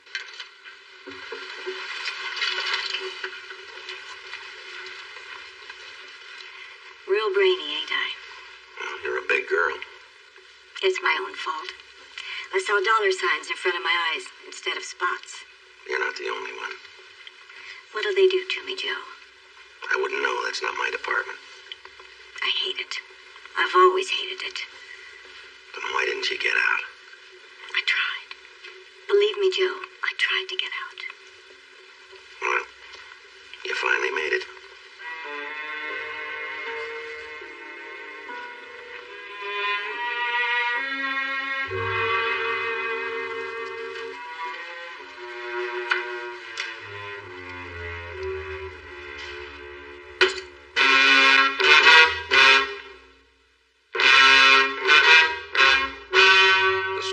Just seen is true.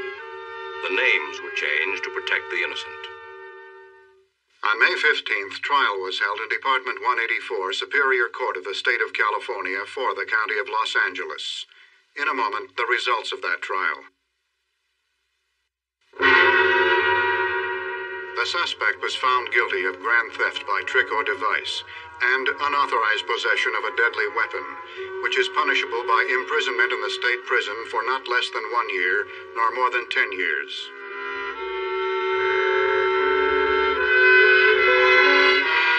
Dorothy Taylor was found guilty of Changed to protect the innocent.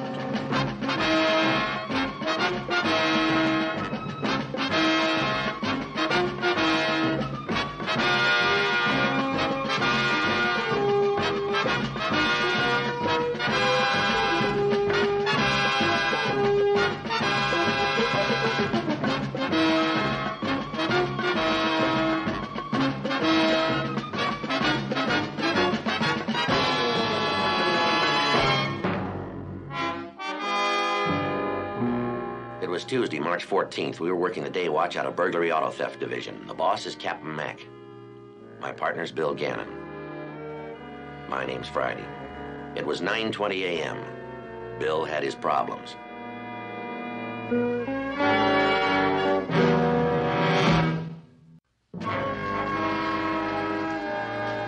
What's the matter? You got a stiff neck? No, I always sit this way. Of course I've got a stiff neck, Joe. And it's Eileen's fault. Is that right? She's a fresh air fiend. Claims she can't sleep unless the window's wide open. Doesn't matter how cold it is, she's got to have fresh air. You know that stuff can kill you? What stuff? What stuff? I'll tell you what stuff. Fresh air. Cold, fresh air. It gets right into the bone. You know, before you get married, there's certain things you got to find out. After, it's too late. Well, now, are you getting ready to tell me about the birds and the bees? No, Joe. One, you've got to find out if she can cook. Nowadays, girls can't cook. You find a cook, marry her. Two, find out if you enjoy the same TV shows. You think that's terribly important, do you? Well, you bet. Joe, what do you do on a date? We go out to dinner, maybe take in a movie or a play. Exactly. But wait until you get married and have a couple of kids, then you won't be floating around every night. I don't go out every night. Don't interrupt, Joe. I'm making a point. The point is, when you get married, you'll stay home with your wife and watch TV. And if you don't like the same shows, Joe, you'll be like two strangers. You in one room watching your shows, her in another room watching her shows. It's no good, Joe. Friday, pick up 2. This Friday. Yes, sir. Yes, sir. I see. Uh-huh. What were those theaters again? I understand, sir. Yes, sir. We'll get right on it. It was Captain Jokish, Wilshire Division. They've been answering quite a few calls lately from movie houses out there. What's the story? Somebody's been busting into theater display cases and stealing movie posters and pictures. What do they figure? Well, the first couple of times, they thought it might be malicious mischief, but it looks like a pattern's forming. In the past couple of weeks, 4 theaters and other divisions have been hit. The Carlton, the Mercury, the Vineland, and the Rivoli. Last night, whoever it is hit the Rex Theater. Where's the Rex? Over on Clark, near Foster. The manager's name is Dave Breslin. Remember to keep the window up on your side of the car.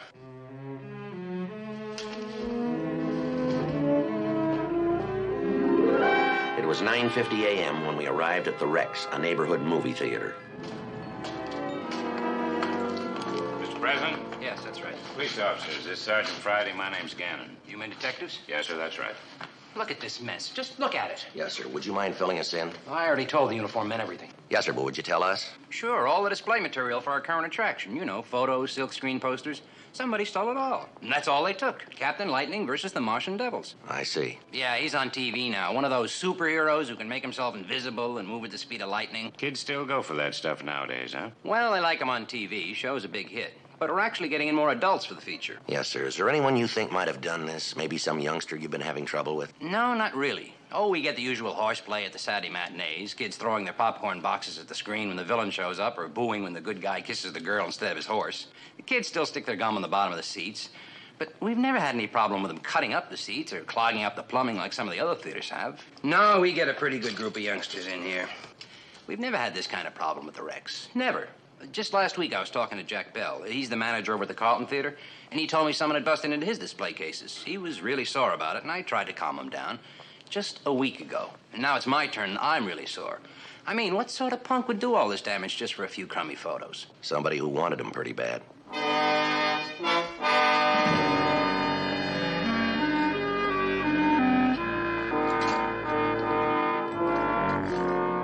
It was 10:45 a.m. when we got back to Burglary Division to write a follow-up report. You know something? When I was a kid, I belonged to the Captain Lightning fan club.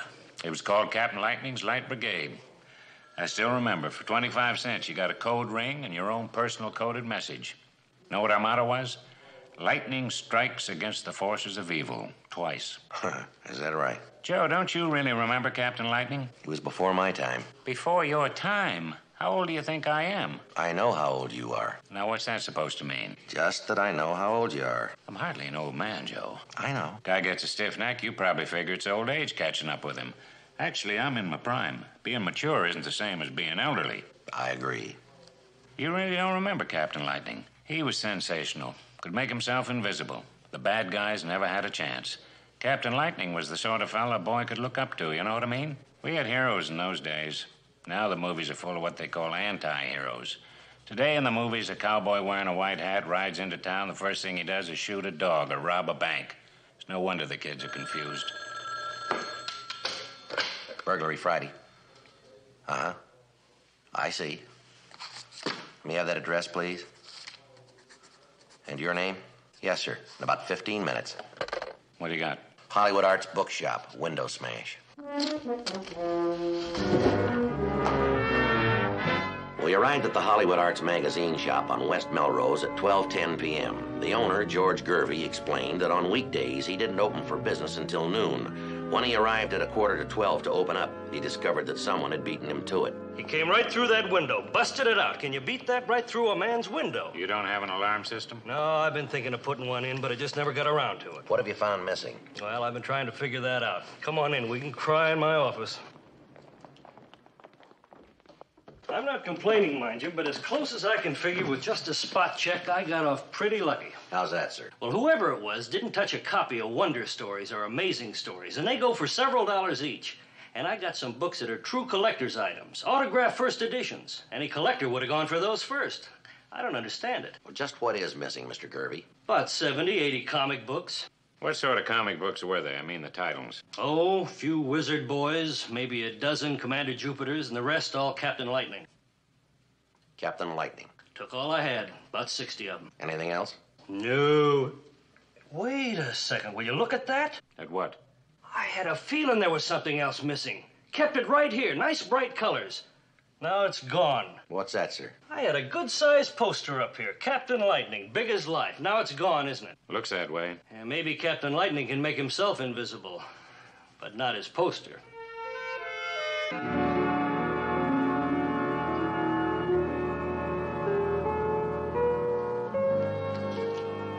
Sergeant Friday? Yes, that's right. Can I help you? Oh, Lieutenant Murrow suggested I talk to you. My name's Bob Snow. Sit down, Bob. The whole thing's so nutty, I'm not sure where to begin. I go to UCLA, business administration major. Weeknights, I work at the Arcadia Theater. It's over on Benson Avenue. I'm sort of the manager. I take tickets, work the candy counter, change the marquee. Well, last night after the last show, I was changing the marquee, and I remember I was just to the L in Harlow. Harlow? Jean Harlow. Oh, yeah, Jean Harlow. We show a lot of old movies at the Arcadia. Well, our next bill is Grand Hotel and dinner at 8. It opens tonight. And like I say, I was up there on the ladder, and I had already done Greta Garbo and John Barrymore, when this guy runs under my ladder, picks up all the display art I've got piled on the ground, and takes off like a big bird. The display art? Well, I'd already pinned up all the still photos and the posters for Grand Hotel and dinner at 8, but I left all the stuff from the previous bill on the ground. What was the previous bill? Perils of Astroman and Captain Lightning versus the Martian Devils. Well, they're not all classics at the Arcadia. Can you describe the man? Well, you're not going to believe me, I'll tell you that. Try us. We never saw anything like it. For one thing, he was wearing a bright green cape. A cape? And a three-cornered black hat. You know, like Napoleon. Only there was some sort of a design on it, an insignia. And a long white plume in the hat. Whew, weird, I'll tell you. Anything else? Well, he was carrying a little black bag, like a doctor. I was so surprised, I nearly fell off my ladder. He held the cape up to hide his face. You know, like the black shadow. You didn't see his face? No way. Not with the cape pulled up. He was wearing that dopey hat and all the rest of that jazz. But I didn't really see him. Was he tall, short? He seemed to be built pretty close to the ground. I'd say he was short, I guess, and kind of chubby. Joe, looks like Superfan has struck again. Somebody broke into the still department at Continental Studios last night. Think it's the same guy? Could be, we don't know. We'll take a run out there. All right. Maybe you think it's funny that I didn't climb down off that ladder and catch that goof, but there was no way, I tell you, no way. Is that right? Yeah, he moved like lightning. We left Parker Center and drove out to the San Fernando Valley to the Continental Studios. When we arrived at the motion picture studio, the guard directed us to the publicity office where the burglary had occurred. Must be some nutty kid. There's a lot of them around these days. Had to be a kid. The only photos he took were Captain Lightning. Captain Lightning? Yeah, we produced a TV series out here. That's all the kid was after, pictures of Captain Lightning. How was entry made? Well, that window. Appears to me Jimmy did open. How do you spell your name, Mr. Kelly? 2 E's? No, 1 E. Kelly. Looks like a pry bar. Good 15-foot drop to the street down there. No standpipe. Must have a job scaling that wall. You didn't find a ladder outside that window. No, but whoever did this certainly could have used one. They're all over the lot. Joe, what's that look like to you? Red candle wax. That's the way I make it. A burglar with a candle. From what we've heard of this guy, nothing would surprise me. You mind if we take this along? We'll return it to you. Oh, you don't have to return that. It's just a picture of the back lot. Thank you. Say, Sergeant Friday, I just thought of something. Yes, sir? What's that? Well, maybe it doesn't mean anything, but it's been on my mind since we discovered the only things missing are the Captain Lightning photos. Yes, sir. Go on. Last Monday, I think it was, a guy came in to ask if he could buy some photos or posters of Captain Lightning. I explained to him that we don't sell them to the general public, but we supply them to magazines and newspapers and theaters for publicity purposes. He got pretty upset. Came all unglued. When I suggested he might find what he was looking for in some of those bookstores and poster shops on Hollywood Boulevard, he said he wasn't interested because anyone on the street could buy those pictures. He said he was a collector, not a typical fan. Those are the words he used. I gotta say, though, that he didn't seem the sort to bust through windows. He was no Doug Fairbanks. What do you mean by that? Well, he was a little guy on the chunky side. I just don't see him pulling a burglary. How old would you say he was? Maybe 22 or 23. Can you remember anything else about him? Well, his hair was dark and kind of curly, and I think he was trying to grow a mustache, but without too much success. He had long sideburns like everybody's wearing. Like I say, he was kind of on the chunky side and kind of short. Maybe 5'7" or 5'8". Now, I'm not too good on guessing weights. Any other identifying marks or scars? No, not that I recall. Guys like that always strike me as kind of strange. Getting so excited about Captain Lightning. A lot of nuts around these days. I'd say he's a real pistachio. Yes, sir. I don't know, maybe I'm wrong, but I got the feeling this guy's entire thrust centered around this comic strip character. Well, I mean, he got so upset when I told him we couldn't let him have the pictures. To tell you the truth, I was afraid he was going to have a breakdown right then and there.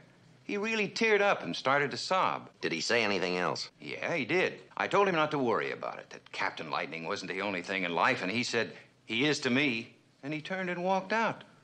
I felt sorry for the guy. He really had his heart set on getting those pictures. What do you think, Sergeant? Sounds a little psycho, doesn't he? Maybe. Anything strange about the way he was dressed? No, nothing strange. How do you mean? Was he wearing a costume or a cape? No, perfectly ordinary sport jacket, open-collared sports shirt, dark trousers. Still room, Kelly. He's right here. It's for you, Sergeant. Thank you. This Friday. Where? Yeah, I got it. We'll go right over. Thanks, Murph. Superfan. They just collared him at the Variety Theater.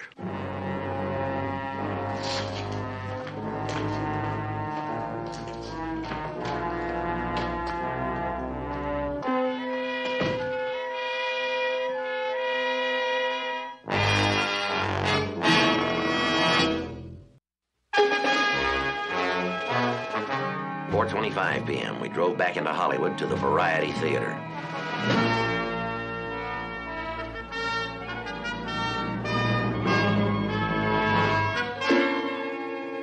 The suspect was captured by Mr. Webster here, the manager of the theater. That's right. Of course, I didn't do anything very heroic. I was just coming to work when I heard the sound of glass breaking. I saw this kid standing there with a brick or something in his hand. I could see he was harmless, so I walked over and grabbed him. I told Duke, our janitor, to call the police, and this fella arrived a minute later. That's all there was to it. He was clean except for this doctor's bag. A lot of junk in it, all harmless except maybe for this grappling hook. Did you get anything out of him? No, sir. I gave him his rights and he waived them. I just started to question him when you arrived. What's your name? Come on, fella. What's your name? All the details will come out in due time. It's due time now, fella. What's your name? Well, gentlemen, you've captured the Crimson Crusader. And I'm powerless to act for you anymore. The Crimson Crusader. Me.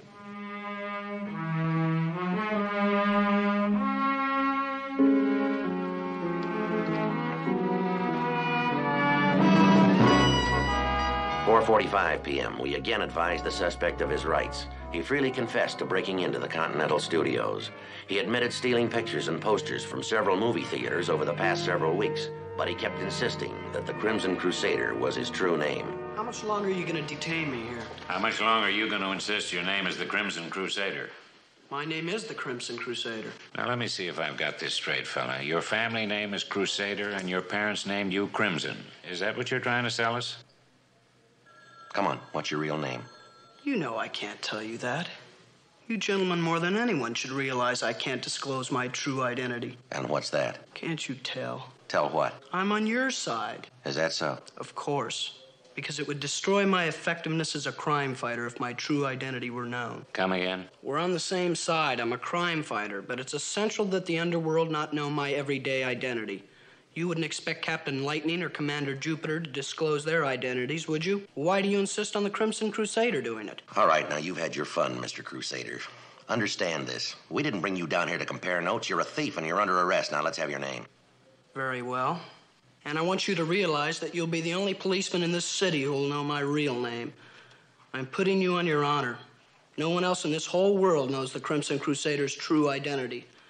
There are gangland bosses who'd pay a fortune to know what I'm about to tell you.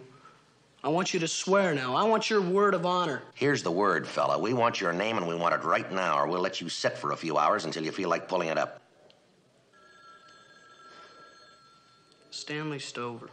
What's that? If you'd give me a pencil and paper, I'd prefer writing it down rather than to shout it. Why don't you just spell it? Capital S-T-A-N-L-E-Y. Capital S-T-O-V-E-R. Now, don't repeat it, please. How old are you, Stanley? Softly, please. I'm 23. Why did you steal all those pictures and posters? I didn't steal them. I'm a collector. We call it stealing. You broke into a movie studio, a bookstore, you damaged half a dozen theaters. Now, is that your idea of fighting crime, Stanley? I'd be willing to pay the damages. I could save up and pay them off. Or I could go to work for the theaters. What do you mean, go to work for them? Well, I'd give them protection. There'd be very little crime around those theaters with the Crimson Crusader on the job. Why did you steal all those things? I'm a collector. Stanley, you've got to understand you're in trouble. We want straight answers. We want to know why you've been stealing all of this Captain Lightning stuff. What makes it so important that you were willing to risk jail for it? I wanted them. They were important to me. Why only comic strip heroes? How come you only collected their pictures? Because they're great men. They can fly and walk through walls, and nothing can hurt them, nothing. And do you want to walk through walls and fly? Nothing can hurt them. And when I'm the Crimson Crusader, I'm one of them. And nothing can hurt me. And when you're Stanley Stover? Then everything hurts. What am I? Look at me. I'm a short, ugly guy. When I put on the uniform of the Crimson Crusader, I wasn't Stanley Stover anymore. I was 10 feet tall. I had muscles of steel. There wasn't anything I couldn't do. Taking those pictures didn't seem wrong. Captain Lightning, Wizard Boy, Super Flame, they weren't just my heroes. They were friends. And having their pictures no one else had, it made me feel closer to them. It didn't seem wrong. I didn't hurt anyone. I never hurt anybody. How long have you been stealing pictures and posters? I started when I was a kid. 10, maybe 11. Not too often, just once in a while. Just in the last month or so, though, I couldn't control myself anymore. I really admired those supermen. I always went to their movies and bought their comic books. It was my whole life. Nothing else seemed very real or important. Just them. What about your parents? I never knew my father. He left home when I was a baby. It's just me and my mother. She supported me and gave me money, but we didn't have much. I remember being on county relief. My mother figured I bought all this stuff or traded it with other kids, I guess, like a hobby. You never heard from your father? No, he left after I was born. And how old were you? A year, but I guess he didn't like me very much. It was awful as a kid being the only one in class without a father. Maybe if I'd been tall and strong and good athlete, that wouldn't have mattered so much. But I was always fatso and butterball to the other kids. They'd beat me up and throw my books in the garbage can. It wasn't the pain I couldn't bear. Even when they punched me in the stomach, it wasn't the pain that made me cry. What made me cry is that I hadn't done anything to anyone, and yet everyone hated me. Why should anyone hate a kid just because he's fat? I mean, being a fat kid is bad enough without having people hate you for it. It was only in the movies that I could stop being me. When Super Flame or Commander Jupiter captured a gang of outlaws single-handed, that was me up there on the screen doing it. I'd go to the movies every Saturday and Sunday afternoon. I used to take the bus into Hollywood because that's where most of the theaters were. I used to hate those buses. It wasn't so bad going, but coming home, they were dark and cold and lonely. I was someone special when I was watching the movie, but coming home, I was just Fatso Stover again. Didn't you ever have any friends? The only real friends I ever had were Captain Lightning, Wizard Boy, and Super Flame. Where'd you get that outfit you're wearing? I made it myself. Sewed it all myself. Made part of it out of some of my mother's old dresses. These are hers, too. I always hoped that someday I could have enough money to have a real good uniform made up.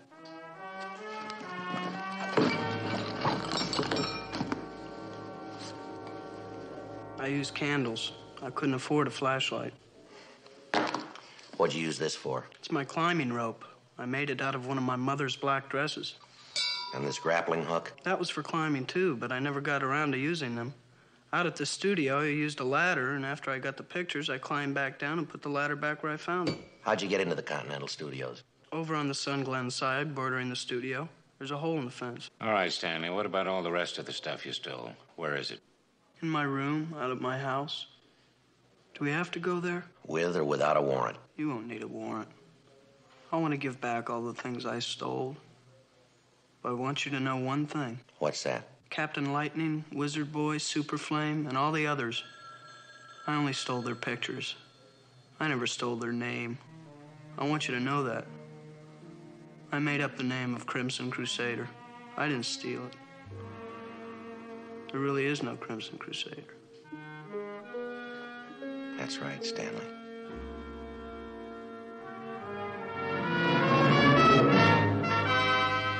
"6:35 p.m. We drove the suspect to his home at 2185 Justine Avenue to pick up the stolen articles, the pictures and posters he had taken over the years." And you stole all this, did you? It's not really so much when you think about it. How do you mean? Would your entire life fit into one small room? My mother, she's coming home from work. Do you have to tell her? Stanley, dear, are you home? Oh, God, how I wish I were Captain Lightning. Anytime he wanted to, he could make himself invisible.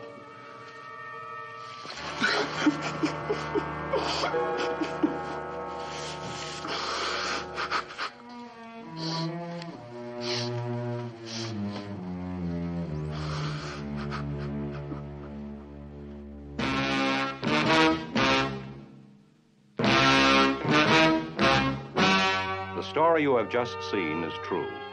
The names were changed to protect the innocent. On May 10th, trial was held in Department 184, Superior Court of the State of California for the County of Los Angeles. In a moment, the results of that trial.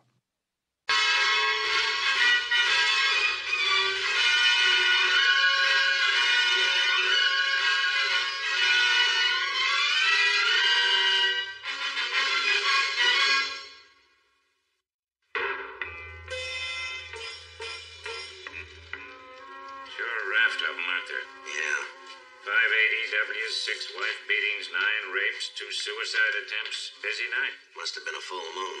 Yeah. Who was it wrote that song, Sunday night is the lonely night of the week? That's Saturday night, and it's the loneliest night. Not according to this report. Well, I've had a gutful. I'm sick and tired of trying to do a job and putting my head against a stone wall. I've had it, Captain. Up to here, I've had it.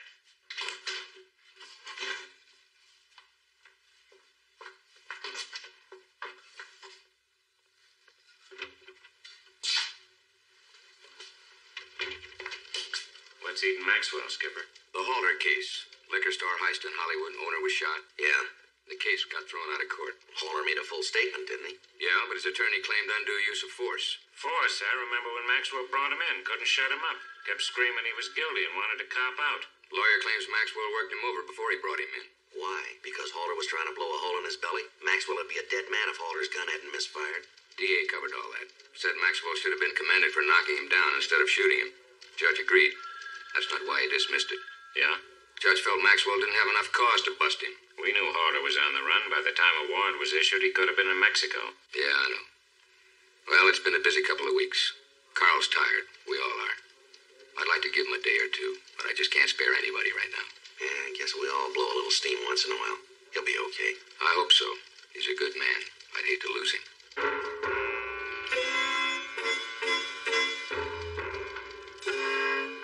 Thursday, February 14th. For the next 3 days, it seemed as though half the people in Los Angeles were trying to kill or maim the other half. If they weren't beating each other with blunt instruments, they were stabbing each other with sharp ones, or using guns. The calls kept coming in faster than we could fill out reports.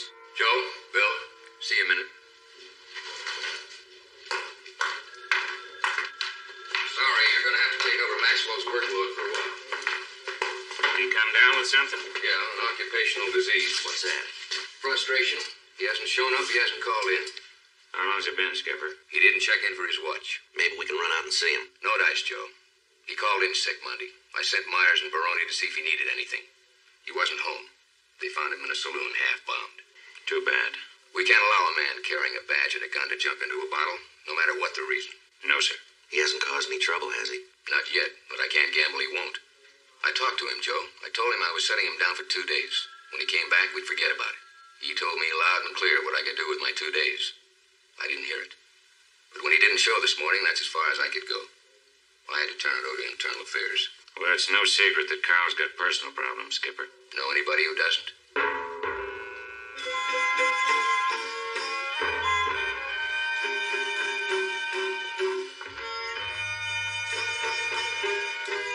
.3:17 p.m. Sergeants Frank Isbell and Taylor Searcy of Internal Affairs Division wanted to talk to us. One of IAD's main responsibilities is to check on the conduct of all officers in the department. So far, they've been unable to locate Sergeant Carl Maxwell. When's the last time you saw him? Saturday morning, about 8:30. He say anything might indicate he was thinking of taking off? No, we didn't talk to him. He usually do a lot of drinking. I never knew him to take more than a couple. Said he didn't like the flavor of liquor. According to the bartenders we talked to, he's changed his taste the last couple of days. Maxwell's not a lush, if that's what you think. Maybe not. But we still have to pick up that badge and gun. You know, you're making him sound like a bum. He's been on the force 12 years. He's only fired that gun twice. How many times have you been wandering around drunk with it? You sure you can't think of any place we might find him? If we knew, we'd tell you. We don't like this any better than you do. Department orders. We understand. What's going to happen to him? He's got a trial board on Monday. He'll get a fair shake. But if he doesn't show up for it? Yeah. He's brought in. We better talk to the old man. Right. Joe? Yeah? You're the one who ought to ask him. Why? You got the rank. Well, you want to look for Maxwell, too, don't you? Certainly. It was my idea. We'll both talk to him.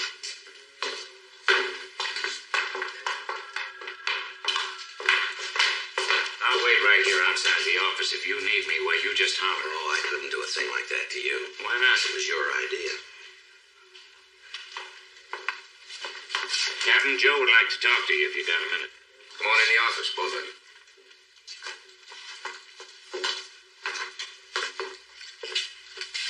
What makes you think you can dig him out when IAD can't?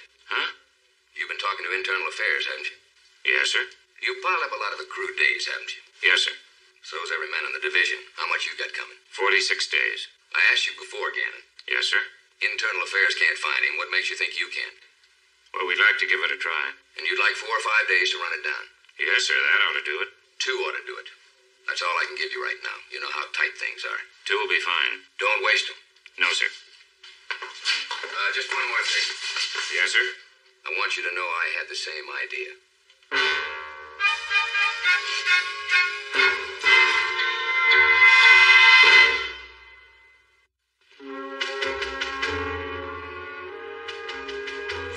p.m. Bill and I met with Sergeant William Riddle, the police department counselor. Riddle is the department chaplain as well. Carl Maxwell was an ex-serviceman, and like a lot of us, we took our troubles to the Army chaplain. Maybe Maxwell talked some of his over with Chaplain Riddle. Sorry, Bill. Maxwell never came to me with any of his problems. You think it was the Halter thing that did it to him? I'm only guessing, but I've seen these things before. I think having that case thrown out of court was the final straw. But this blow-up appears to me like it's been brewing for some time. How do you mean, Bill? You've seen it happen before. How many officers do you know about that have gone into traumatic shock after having been wounded in the line of duty? This wasn't Maxwell's problem, of course, but there's a similarity. His wound is of a deeper nature, a mental laceration, you might call it. Something like we knew in the service. Call it combat fatigue. Yeah, could be. Just as surely as some of the men who get shot on the job and fall apart due to shock, others break down due to the pressures of the job. Some of the men who are wounded never recover and have to be relieved of duty. Some who suffer what we call combat fatigue are no different. I see. Now, please understand, I'm not implying for a minute that Carl Maxwell should be or will be relieved of duty. But one thing's certain. If he's taken to the bottle, his life expectancy as a working detective in this department is relatively short. You'll have a hearing before a trial board and be dismissed. That's generally the way these things go down, isn't it? Yeah. We just had a thread to pick up, someplace to begin. You figure Internal Affairs has covered all the obvious places? No question there. Sometimes I think those guys are better investigators than we are. I won't comment on that. I used to work there. I'm prejudiced in their favor. But let me give you a thought. Anything's more than we got now. Maybe you're too close to it. How do you mean, Bill? You're looking for a friend, not a suspect. Try approaching it the same way you would any other case, even if Internal Affairs has been there. Yeah. Start at the beginning.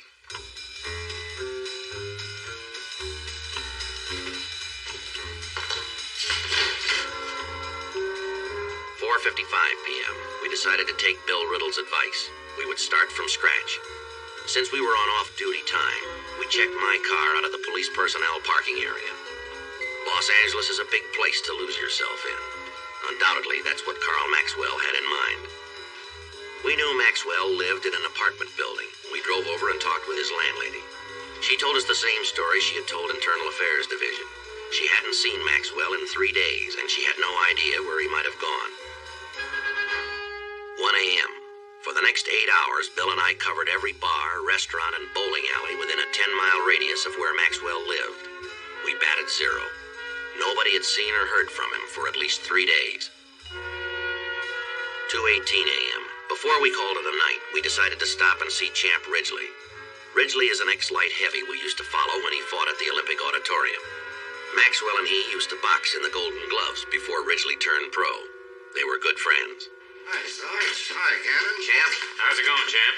Ain't seen you fellas for a while. How about some donuts and coffee? No donuts. Too fattening. Just coffee, Champ. Anything you say, Gannon. Sugar and cream? No, thanks. No, sir. Never use it. Too fattening. Gannon, I got a new kind since I saw you last. Chocolate orange with marshmallow, toasted almonds, and peanuts on top. Well, I guess I'll try one after all. Give it a little shot of whipped cream, too, if you like, Bill. No. Well, all right. Sure you like it, Gannon? Been selling like hotcakes. Business been good, huh, Champ? Can't complain. It ain't like when I was going 10 frames every Friday night, but I ain't bleeding as much neither. Tell me, you see Carl Maxwell lately? Not for a week or so. Something bugging him, Sarge? What makes you say that? Well, it's like he's been, kind of down. He ain't in any trouble, is he? No trouble. I hope not. He's a good guy. How's your girlfriend? What's her name, Flora? Oh, that time. Picked her up again. What was it this time, shoplifting? I told her 1,000 times. I said, Flora, you gotta stop. Now, how does it look to the neighbors? Cops coming around all the time looking for the hot stuff. They don't even go to the hock shops anymore. They come here first. Who picked her up this time, Morelli? Yeah. He spends more time with her than he does with his wife. You know what he found on her this time, Bill? No, what? A pair of water skis. When did she learn to ski? What skis? She don't even know what they're for. Once she brought home a lawnmower. Well, what was she going to do with a lawnmower? I didn't ask. I was afraid she might steal a lawn. You finished? Yeah. That was great, champ. You'll sell a lot of those. You ought to try one, Joe. Nice and light. No, thanks. Real taste sensation. I'm sure. We gotta be going, champ. Yeah, we'll see you, champ. Thanks. Sarge, do me a favor, will you? I'll try. Stop in and say hello to Flora. It'll cheer her up. I sure will. Next time I'm by the county jail. Thanks a lot, Sarge. If she hasn't stolen it.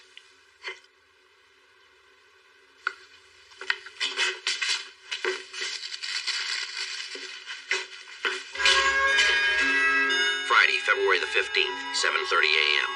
I picked Bill up early the next morning and we headed for the Ventura Freeway.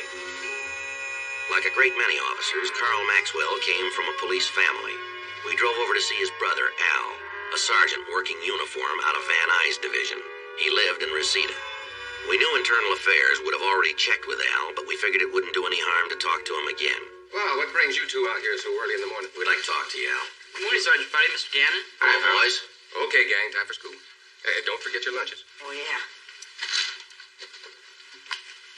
Nice kids. Mary and I may keep. You change your mind, Eileen will be glad to take them off your hands. You just try telling that to Mary. You call me, Sergeant? Good morning, Joe. Bill? Morning, Mary. You're just in time for breakfast. No, thanks, Mary. We've already eaten. Sit down, please. Thank you. Al, we were hoping you'd have some idea where Carl might have gone. I told IAD everything I know, Joe. Didn't help him much. How about you, Mary? I wasn't home when they came by, but I'm afraid I can't help much either. Carl's in a lot of trouble, isn't he? Yeah, I'm afraid so. Unless he appears for that trial board, he could be dismissed. Poor Carl. You working this on your own time? Sort of. Nice of you guys. We've worked with Carl a lot of years, Al. You know him better than anybody, Al. What suddenly got to him? Oh, I don't think it was sudden, Bill. I've been worried about him quite a while. How's that? Oh, he hasn't been the same guy. Didn't laugh as much. Wouldn't talk. Couldn't seem to think of anything but his job. I can't remember when he took his last day off. You ever try to get him to see the department counselor? Yeah, but he brushed it off. Said he was in great shape, that I was imagining things. How long has this been going on? Ever since Ellen died.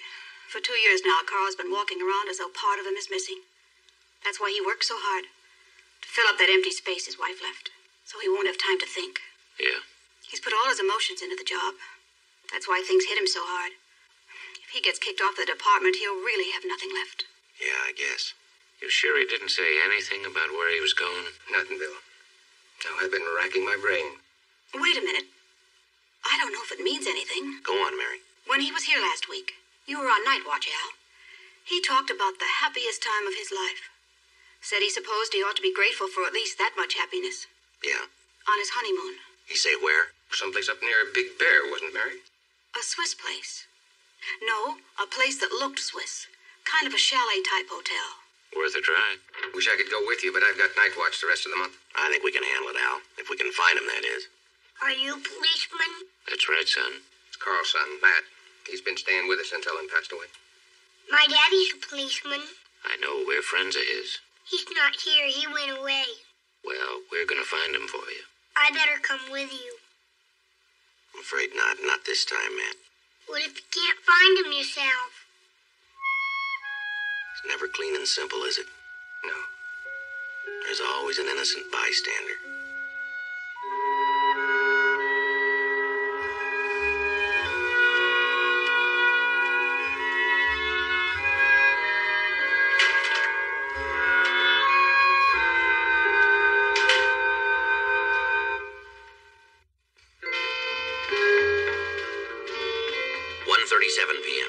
I drove out the San Bernardino Freeway and headed east for the 100-mile trip up to Big Bear Mountain Resort.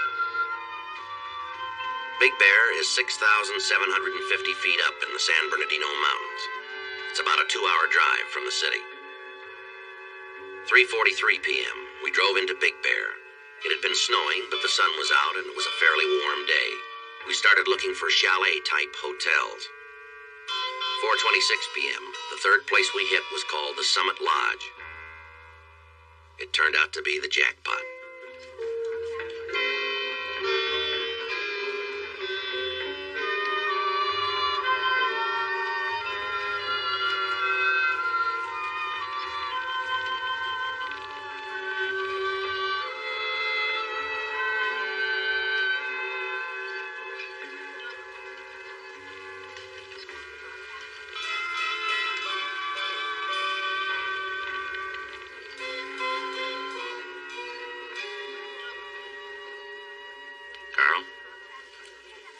Territory, aren't you?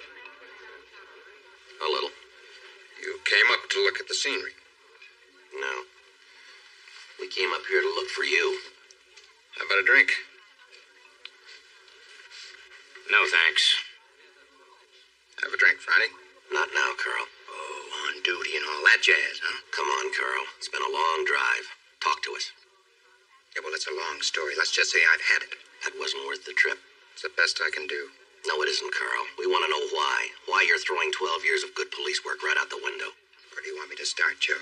Takes quite a while to cover 12 years. We've got the time. 12 long years, tried and true.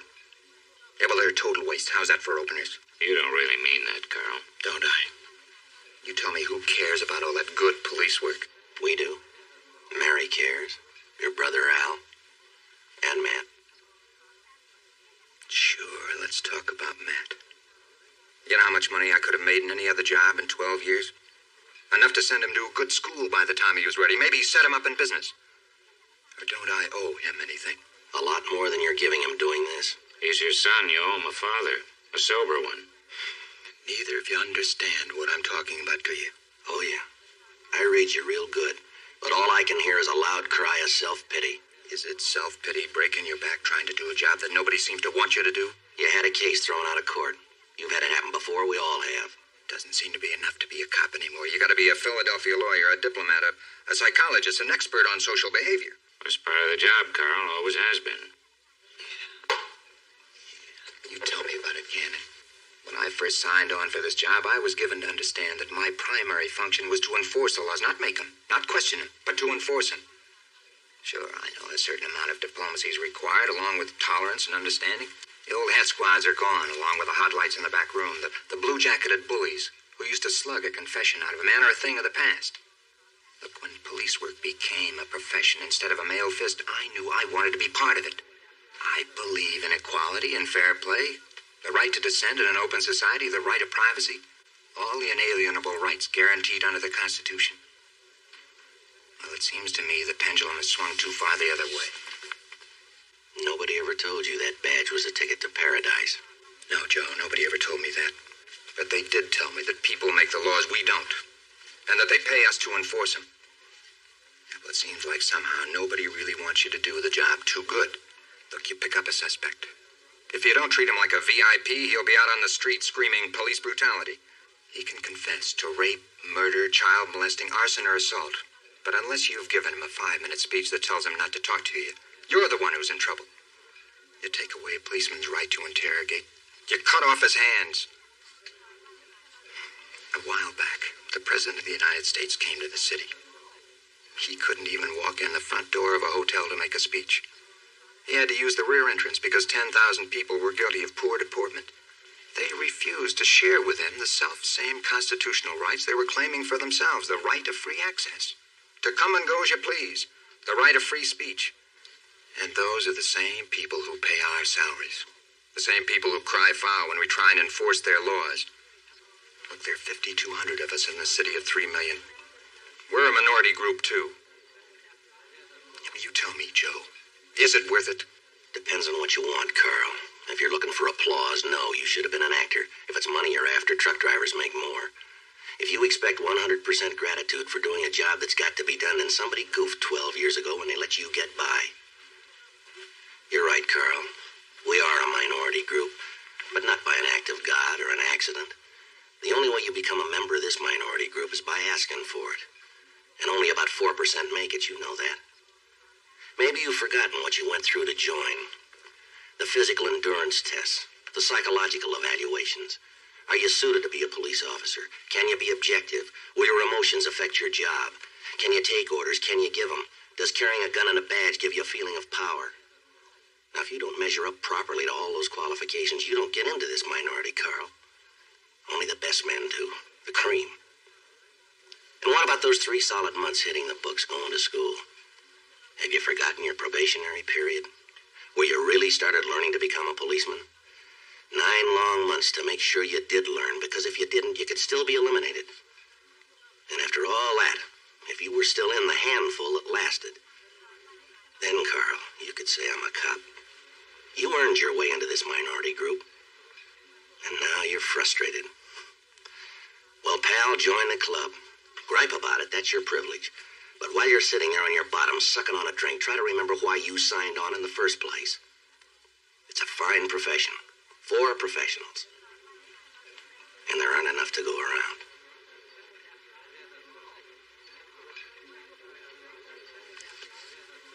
When does the trial board convene? Monday morning. What do you think, Joe? Will they bounce me out? Maybe not. If you can convince them. Of what? That you deserve to be a policeman, and you still want to be one. And if I can't? You don't belong on the job.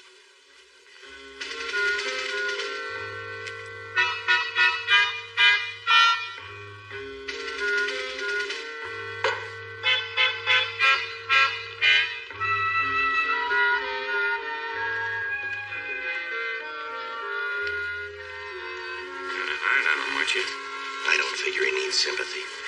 Maybe not. What he needs most is time to think it out. Yeah? And maybe to remind himself. What? That he's a good cop.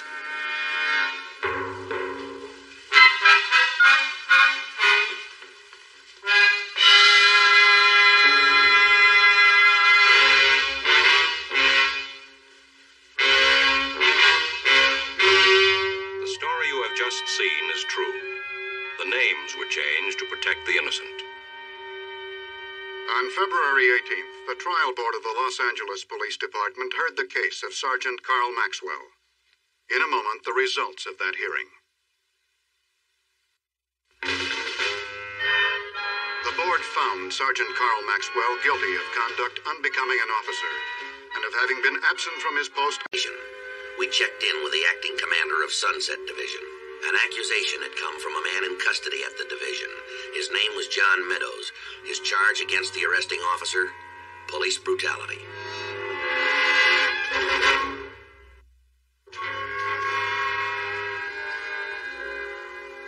You men from IAD? Yes, sir. Bill Gannon, Joe Friday. The captain's off sick. I'm acting commander. How do you want to handle this? Someplace we could use for an interview room? My office be all right? Yes, sir, fine. Do you have the complainant statement, Lieutenant? Being typed up now. Have you had a chance to check Hillier's personnel file? Only briefly, sir. Brought it along with us. Let me save you some reading time. Ed Hillier's been assigned here since he graduated from the academy. Personnel rating reports put him in the top 10%. I just put through a commendation that should earn him the Medal of Valor. Served in Vietnam, wounded, decorated. Military service record reads as good as the one he's piled up here. College man, 2 years, happily married. Sounds like you've been keeping an eye on him, Lieutenant. How do you mean that? Well, you seem to have made a special study of this Hillier. No more than the other 200 men at this station. I make it my business to know about him. That's what's gnawing at me inside. Yes, sir? In my book, Ed Hillier adds up to an intelligent, dedicated policeman. Now, if the charge against him is true, the question is this. Did Hillier fail us, or did we fail him? Is there something I'm not giving my people at roll call? Is it the training program? Or did we simply misjudge this man when we said he was good enough to wear a badge? Well, that's part of what we're here to find out, sir. While you're at it, maybe you can find this out. Is it possible the department expects too much of these young officers? How do you mean, sir? How long's it been since either one of you been on the street? It's been a while. I don't get out there much either, nailed to this desk. But I hear it and see it every day. The name-calling, the verbal abuse. Today's policeman has become the symbol of the so-called establishment, the visual target for practically every gripe society has these days. I don't mean to sound like a bleeding heart, but it's true, isn't it? Seems to be, yes, sir. I'm sorry. I'll climb down off my box now. I didn't mean to put you two through all that. We understand, sir. You'll want to talk to Reed Malloy, the backup team. Yes, sir, we will. I told them to wait before they go off watch. Yes, sir, that'll be fine. I'd hate to lose Hillier. He's a good man. Yes, sir. But if he's turned sour, he's no good to the department.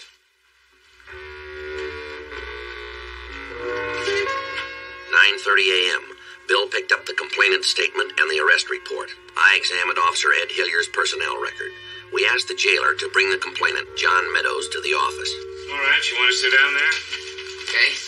This is Sergeant Friday. My name's Gannon. We're from Internal Affairs Division. What's that? Well, among other things, Internal Affairs investigates complaints against police officers, and you filed a complaint. It's a pretty good deal, isn't it? Oh, how's that, sir? Policeman investigating policeman? Let me explain it to you. We're here because the chief of police cares about your complaint. So does the police commission. When we've completed our investigation here, the chief or a board of the accused policeman's superior officers will weigh the evidence and make a decision. Now, Officer Hillier, the man you've accused, could be reprimanded, suspended for up to 6 months without pay, or fired. Or he could be cleared of the charges. But it's still policeman passing judgment on a policeman. Regardless of what decision the department makes, you're still entitled to file whatever legal action you might care to bring against the arresting officer. Is that clear? I see. Now, as far as policemen passing judgment on policemen, wouldn't it be a good idea to wait and see the outcome before you make up your mind it's one-sided? Maybe. We'll see. All right, sir. State your true name. John Everett Meadows, Jr. Your address, please. 221 Garland Street. You ever been arrested before? Yeah, 4 times. You want to give us the circumstances? 1951, back in Omaha, Nebraska. I was 12 years old. I liked ball games. Had a big thing for the left field fence. The management couldn't see it. All right, Mr. Meadows. Will you tell us what happened at 221 Garland Street at approximately 1:47 a.m. this morning, October 10? I told it all once to that sergeant. We'd like to hear it again, if you would, please. All right, but first I want to make one thing abundantly clear. Yes, sir. Go ahead. I'm no kook. I work for a living. I don't burn draft cards, pick at politicians, or smoke pot. I pay my bills and I pay my taxes. I just want to get the record straight, understood? Perfectly. That makes 4 of us. Yeah? Who's the 4th? Officer Hillier. More power to him. Okay. It's on the record. Now, you want to tell us exactly what happened? There wasn't much to it, really. Not to start with, anyhow. We were having a few drinks. 6 of us. 3 couples. We'd work late at the store. Cliveden's over on Wilshire. I'm a buyer there. Men's furnishings. They were the people I work with. You've got their names and addresses. Good people, all of them. You say you were drinking? Well, yeah, not heavy, just to unwind. Go on, Meadows. Well, I guess we got a little noisy. The old gal next door called the cops. She tell you she called? Yeah, so we broke it up. Well, started to, anyway. Well, how do you mean? Well, the first couple left, Ted Nichols and his fiancée. Their names are on your list. Nichols, wasn't he the 502? 502? Drunk. Hillier said he was drunk. That's his opinion. In my opinion, he was a long way from it. All right, what happened then? Ted and his gal got in the car. Just then, Hillier and his partner came around the corner. Ted pulled away from the curb. His foot slipped on the gas pedal and he banged into a station wagon. It was parked maybe 20 feet in front of him. Hillier was just in time to see it. Go on. We heard the noise and came outside. Hillier was already giving Ted a bad time. In what way? What do you mean? Well, in what way was Officer Hillier giving Nichols a bad time? Oh, you know, bugging him for his license, shaking him down, accusing him of being stoned, the whole stupid bit. And Teddy's not even feeling good. What happened then? I asked this Hillier for his badge number. He told me to read it for myself. Well, I reached for his badge and he jumped back. What happened next? Now, this is when I goofed, and I'm the first guy to admit it. Hillier's partner had Teddy in the police car. I knew they were going to take him in, and that really burned me up. I started for him. I guess Hillier thought I was going to try and get him loose. Were you? Come on, Sergeant, be serious. With 2 cops around and more on the way, I'm going to try and spring a guy from out of a police car? It's happened before. Well, I guess that's what Hillier must have thought. But I hadn't committed murder, you know. So how does Hillier react? Like I just machine gun City Hall, man. I don't mean maybe. He was all over me. And then, wham, down I went. Well, exactly what do you mean by down I went? Exactly what it sounds like. Hillier slugged me. Where did he strike you? Right here, on the jaw. Did you request medical attention? Well, you bet I did. It felt like that cop tore my head off. What did Officer Hillier strike you with? His fist. His fist. And you say you went down? That's right, on both knees. Tell me, are those the same trousers you were wearing when you were arrested this morning? That's right. No damage to the material, is there? It was on the parkway. It's all grass. Light-colored material, no grass stains. You two just playing detective with me, or are you doing what I strongly suspect? Trying to whitewash this whole affair? Well, you said it yourself, Mr. Meadows. Oh, yeah? What's that? Just want to get the record straight.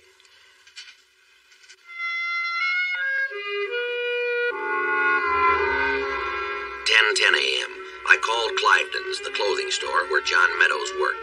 I spoke to the 4 witnesses. Get a hold of them? Yeah, they all said they'd be in to give us their statements. What about Hilliard? On his way in. Should be here in about an hour. Backup team, Reed and Malloy, are waiting for us in the roll call room. Did you talk to him? Only to say hello. Malloy's the senior man, been on the job 7 years. Reed's a probationer. Yeah. I don't know. You take a look at that Reed. Seems to me they're getting younger all the time, Joe. Or we're getting older.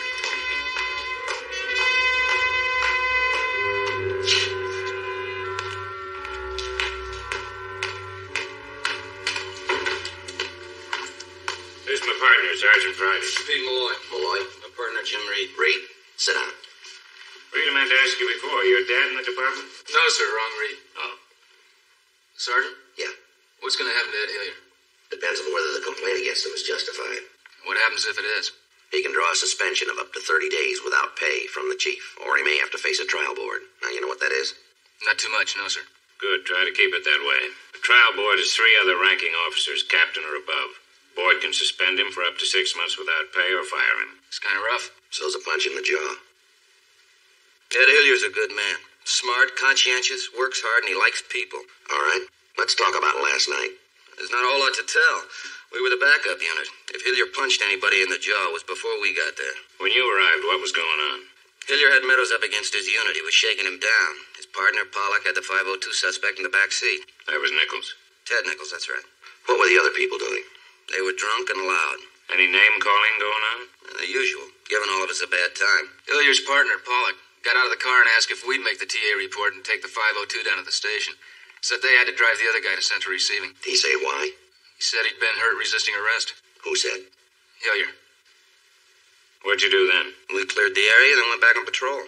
This Nichols, did he appear drunk to you? He was definitely under the influence. He registered .21 on the BA. It was a good arrest, Sergeant. All right, we'll go over all this again when you make your individual statements, but I want you to think carefully about what I'm going to ask you now. Did Hilliard seem upset? Did he do anything out of the ordinary? Reed? Not that I noticed. Malloy? He said something. Maybe it's important, maybe it isn't. Everything's important. When I first walked up to him, he turned his head toward me and kind of whispered. What did he say? I'm sick, he said. I'm so sick I could vomit.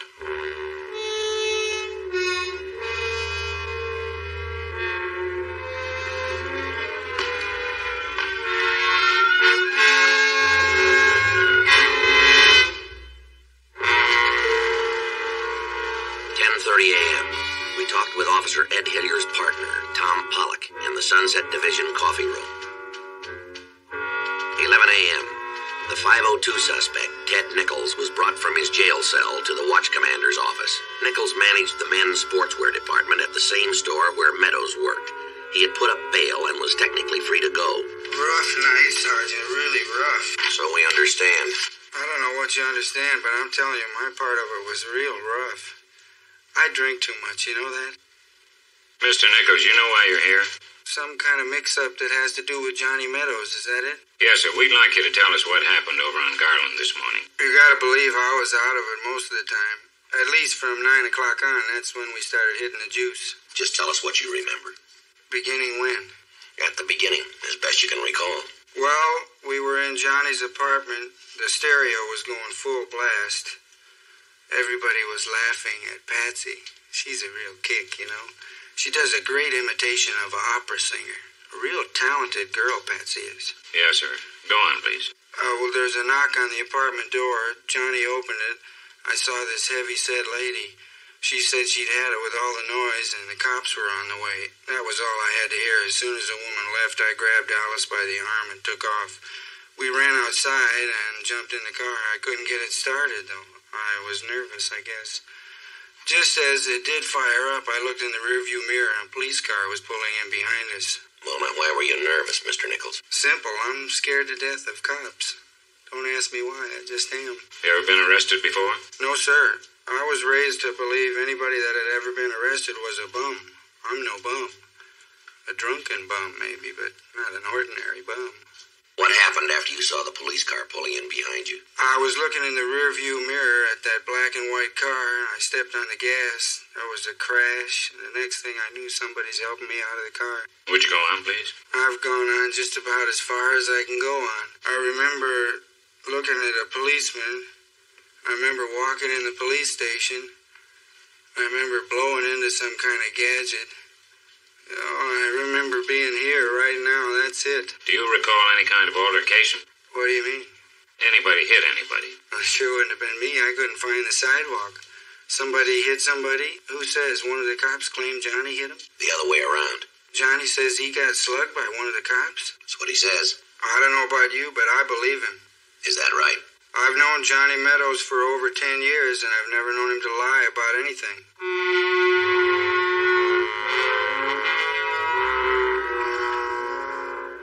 11:40 a.m. Officer Edward W. Hillier reported in for his interview. He told us substantially the same story that we had gotten from his partner and from the backup team, Officers Reed and Malloy. Hillier had been removed from field duty and placed on station duty pending the outcome of the IAD investigation. We asked the suspect and his passenger to get out of the vehicle. They complied. My partner started to interrogate the woman passenger. I asked the suspect for his driver's license. His name was Ted Nichols. We didn't try to give him the field sobriety exam. He was so drunk we were afraid he might fall down and hurt himself. At this point, I heard loud voices, and I observed 4 people, 2 men and 2 women, approaching from the duplex at 221 Garland. The person doing all the talking was a man named John Meadows, who we later booked for interfering due to the fact that he grabbed my partner's arm and tried to prevent him from placing the 502 suspect in our unit. You say Meadows was doing all the talking. Exactly what did he say? Well, the usual things, you know. Tell us. He called us the Gestapo, fuzz, stormtroopers, the usual things you hear. Said we had no right to shove his friend around, that he, Nichols, didn't do any damage to the Ford wagon. Was there any damage? Yes, sir. The rear bumper guards were sheared off and the left rear taillight was smashed. All right, Hillier, go on. Well, this Meadows asked me for my badge number. I put my thumb behind the shield and turned my light on it. He reached out to grab the badge. I told him not to touch it, but to take down the number if that's what he wanted. He made a grab for it. He got the fingers of his right hand around the badge. I twisted away to my left, breaking his hold. I heard my shirt rip. That's when he said it. Said what? Called me a pig cop. Said all cops were filthy pigs and their wives were sow valley pigs. Those were his exact words? Yes, sir. His exact words. Sergeant, before I put that uniform on, nobody ever called me a pig before. Nobody. My wife either. And I'm tired of hearing it. What happened then? I told him I was taking him in for interfering with an arrest. He said, "Try it, pig." And that's when it happened. When what happened? I backhanded him. Show us how. Like this, with the back of my right hand. Where'd you hit him?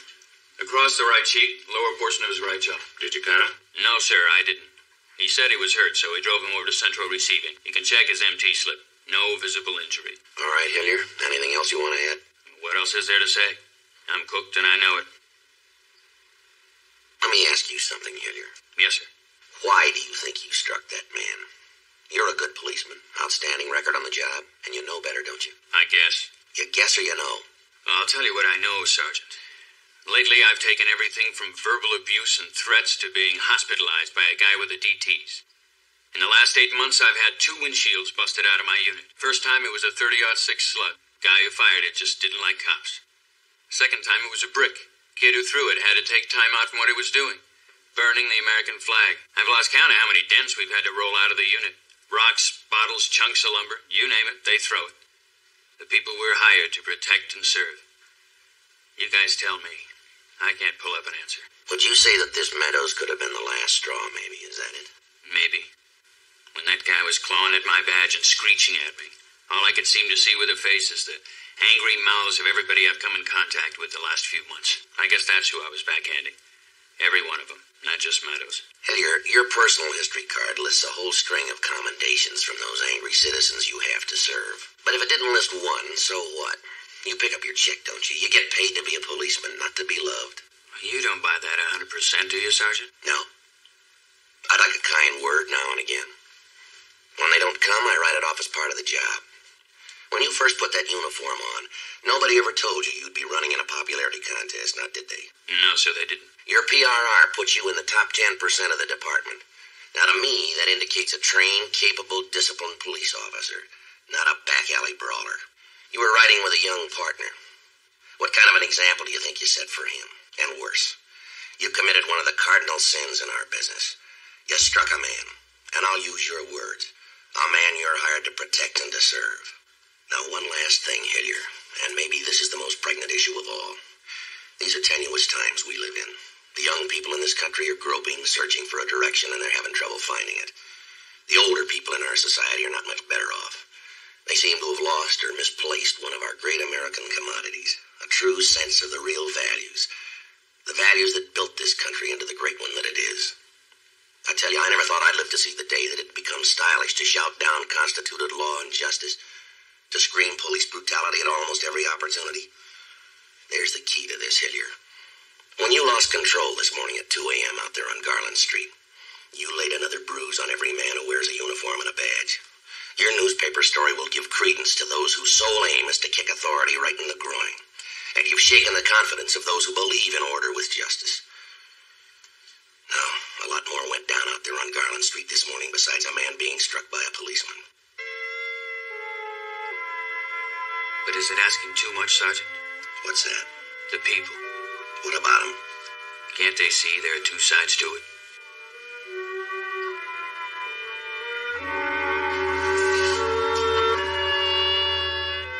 Noon. Officer Ed Hillier's wife asked if she could talk to us. Can I get you a cup of coffee, Mrs. Hillier? No, thank you. I'll make this as brief as possible. I know you men are busy. Take your time. We're not that busy. Thank you. I'm scared to death. I really am. There's no need to be, Mrs. Hillier.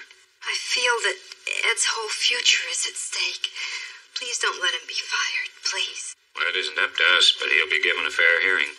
I brought this. I thought it might help prove Ed's story.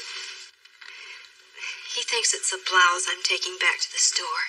Open it, please. That's why I wanted to talk to you. Ed said he didn't think it would make that much difference, but I hope it will. Ed's shirt? Yes, the one he wore last night. You can see it's torn there where he wears his badge. Yes, ma'am. That proves he's telling the truth, doesn't it? We're not questioning his truthfulness, Mrs. Hillier. Ed's a good policeman, Sergeant. Yes, ma'am. He's never made a mistake before. This was a big one. He mustn't lose his job. It's his life, his whole life. That's all there is to it.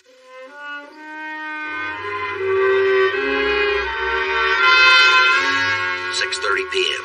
We interviewed the first of the 4 witnesses who were in Meadows' apartment the night of the incident. Look, there's no question about it. That cop cuffed Johnny. What do you mean, cuffed him? Like this it was, with the back of his hand right across the face. He gave him a good whack. Was there any provocation for Officer Hillier striking Meadows? How do you mean? Was there any name-calling? Not a word. That cop just hit him for no reason. The next witness was a clerk at the store. Her name was Patsy Cronin. Oh, I should say so. They always seem to get a kick out of my opera star impersonations. Yes, ma'am. You say you heard some name-calling? I sure did. Johnny Meadows is a pain when he gets tanked. Call that policeman a pig. His wife, too. Want to know what I think?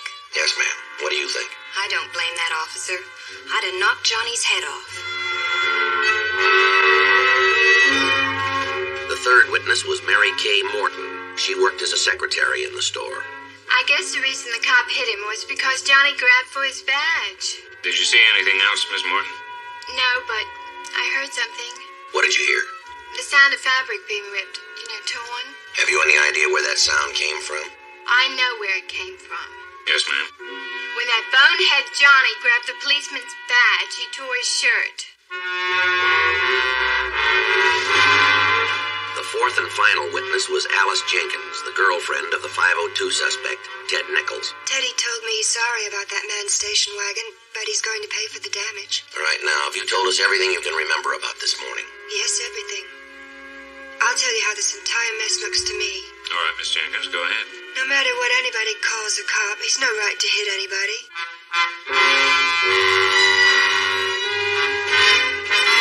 8:37 p.m. We concluded our investigation of the incident involving Officer Edward Hillier. Tomorrow morning, we would reduce it all down to paper and submit the reports to the captain for processing. How's it look, Friday? Well, my guess is that he'll be set down. How hard, I don't know, Lieutenant. What's the bottom line? As far as answers go, the kind you're looking for, I'm afraid we didn't come up with many. I suppose not. You know, we had a pretty good chief that you served under, and so did we. Bill Parker. Maybe he said it best. We'll always have incidents like this because we have one big problem in selecting police officers. What's that? We have to recruit from the human race.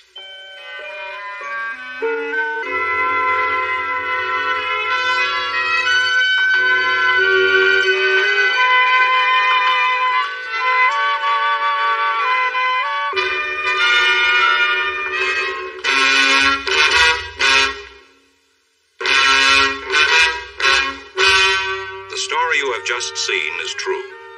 The names were changed to protect the innocent.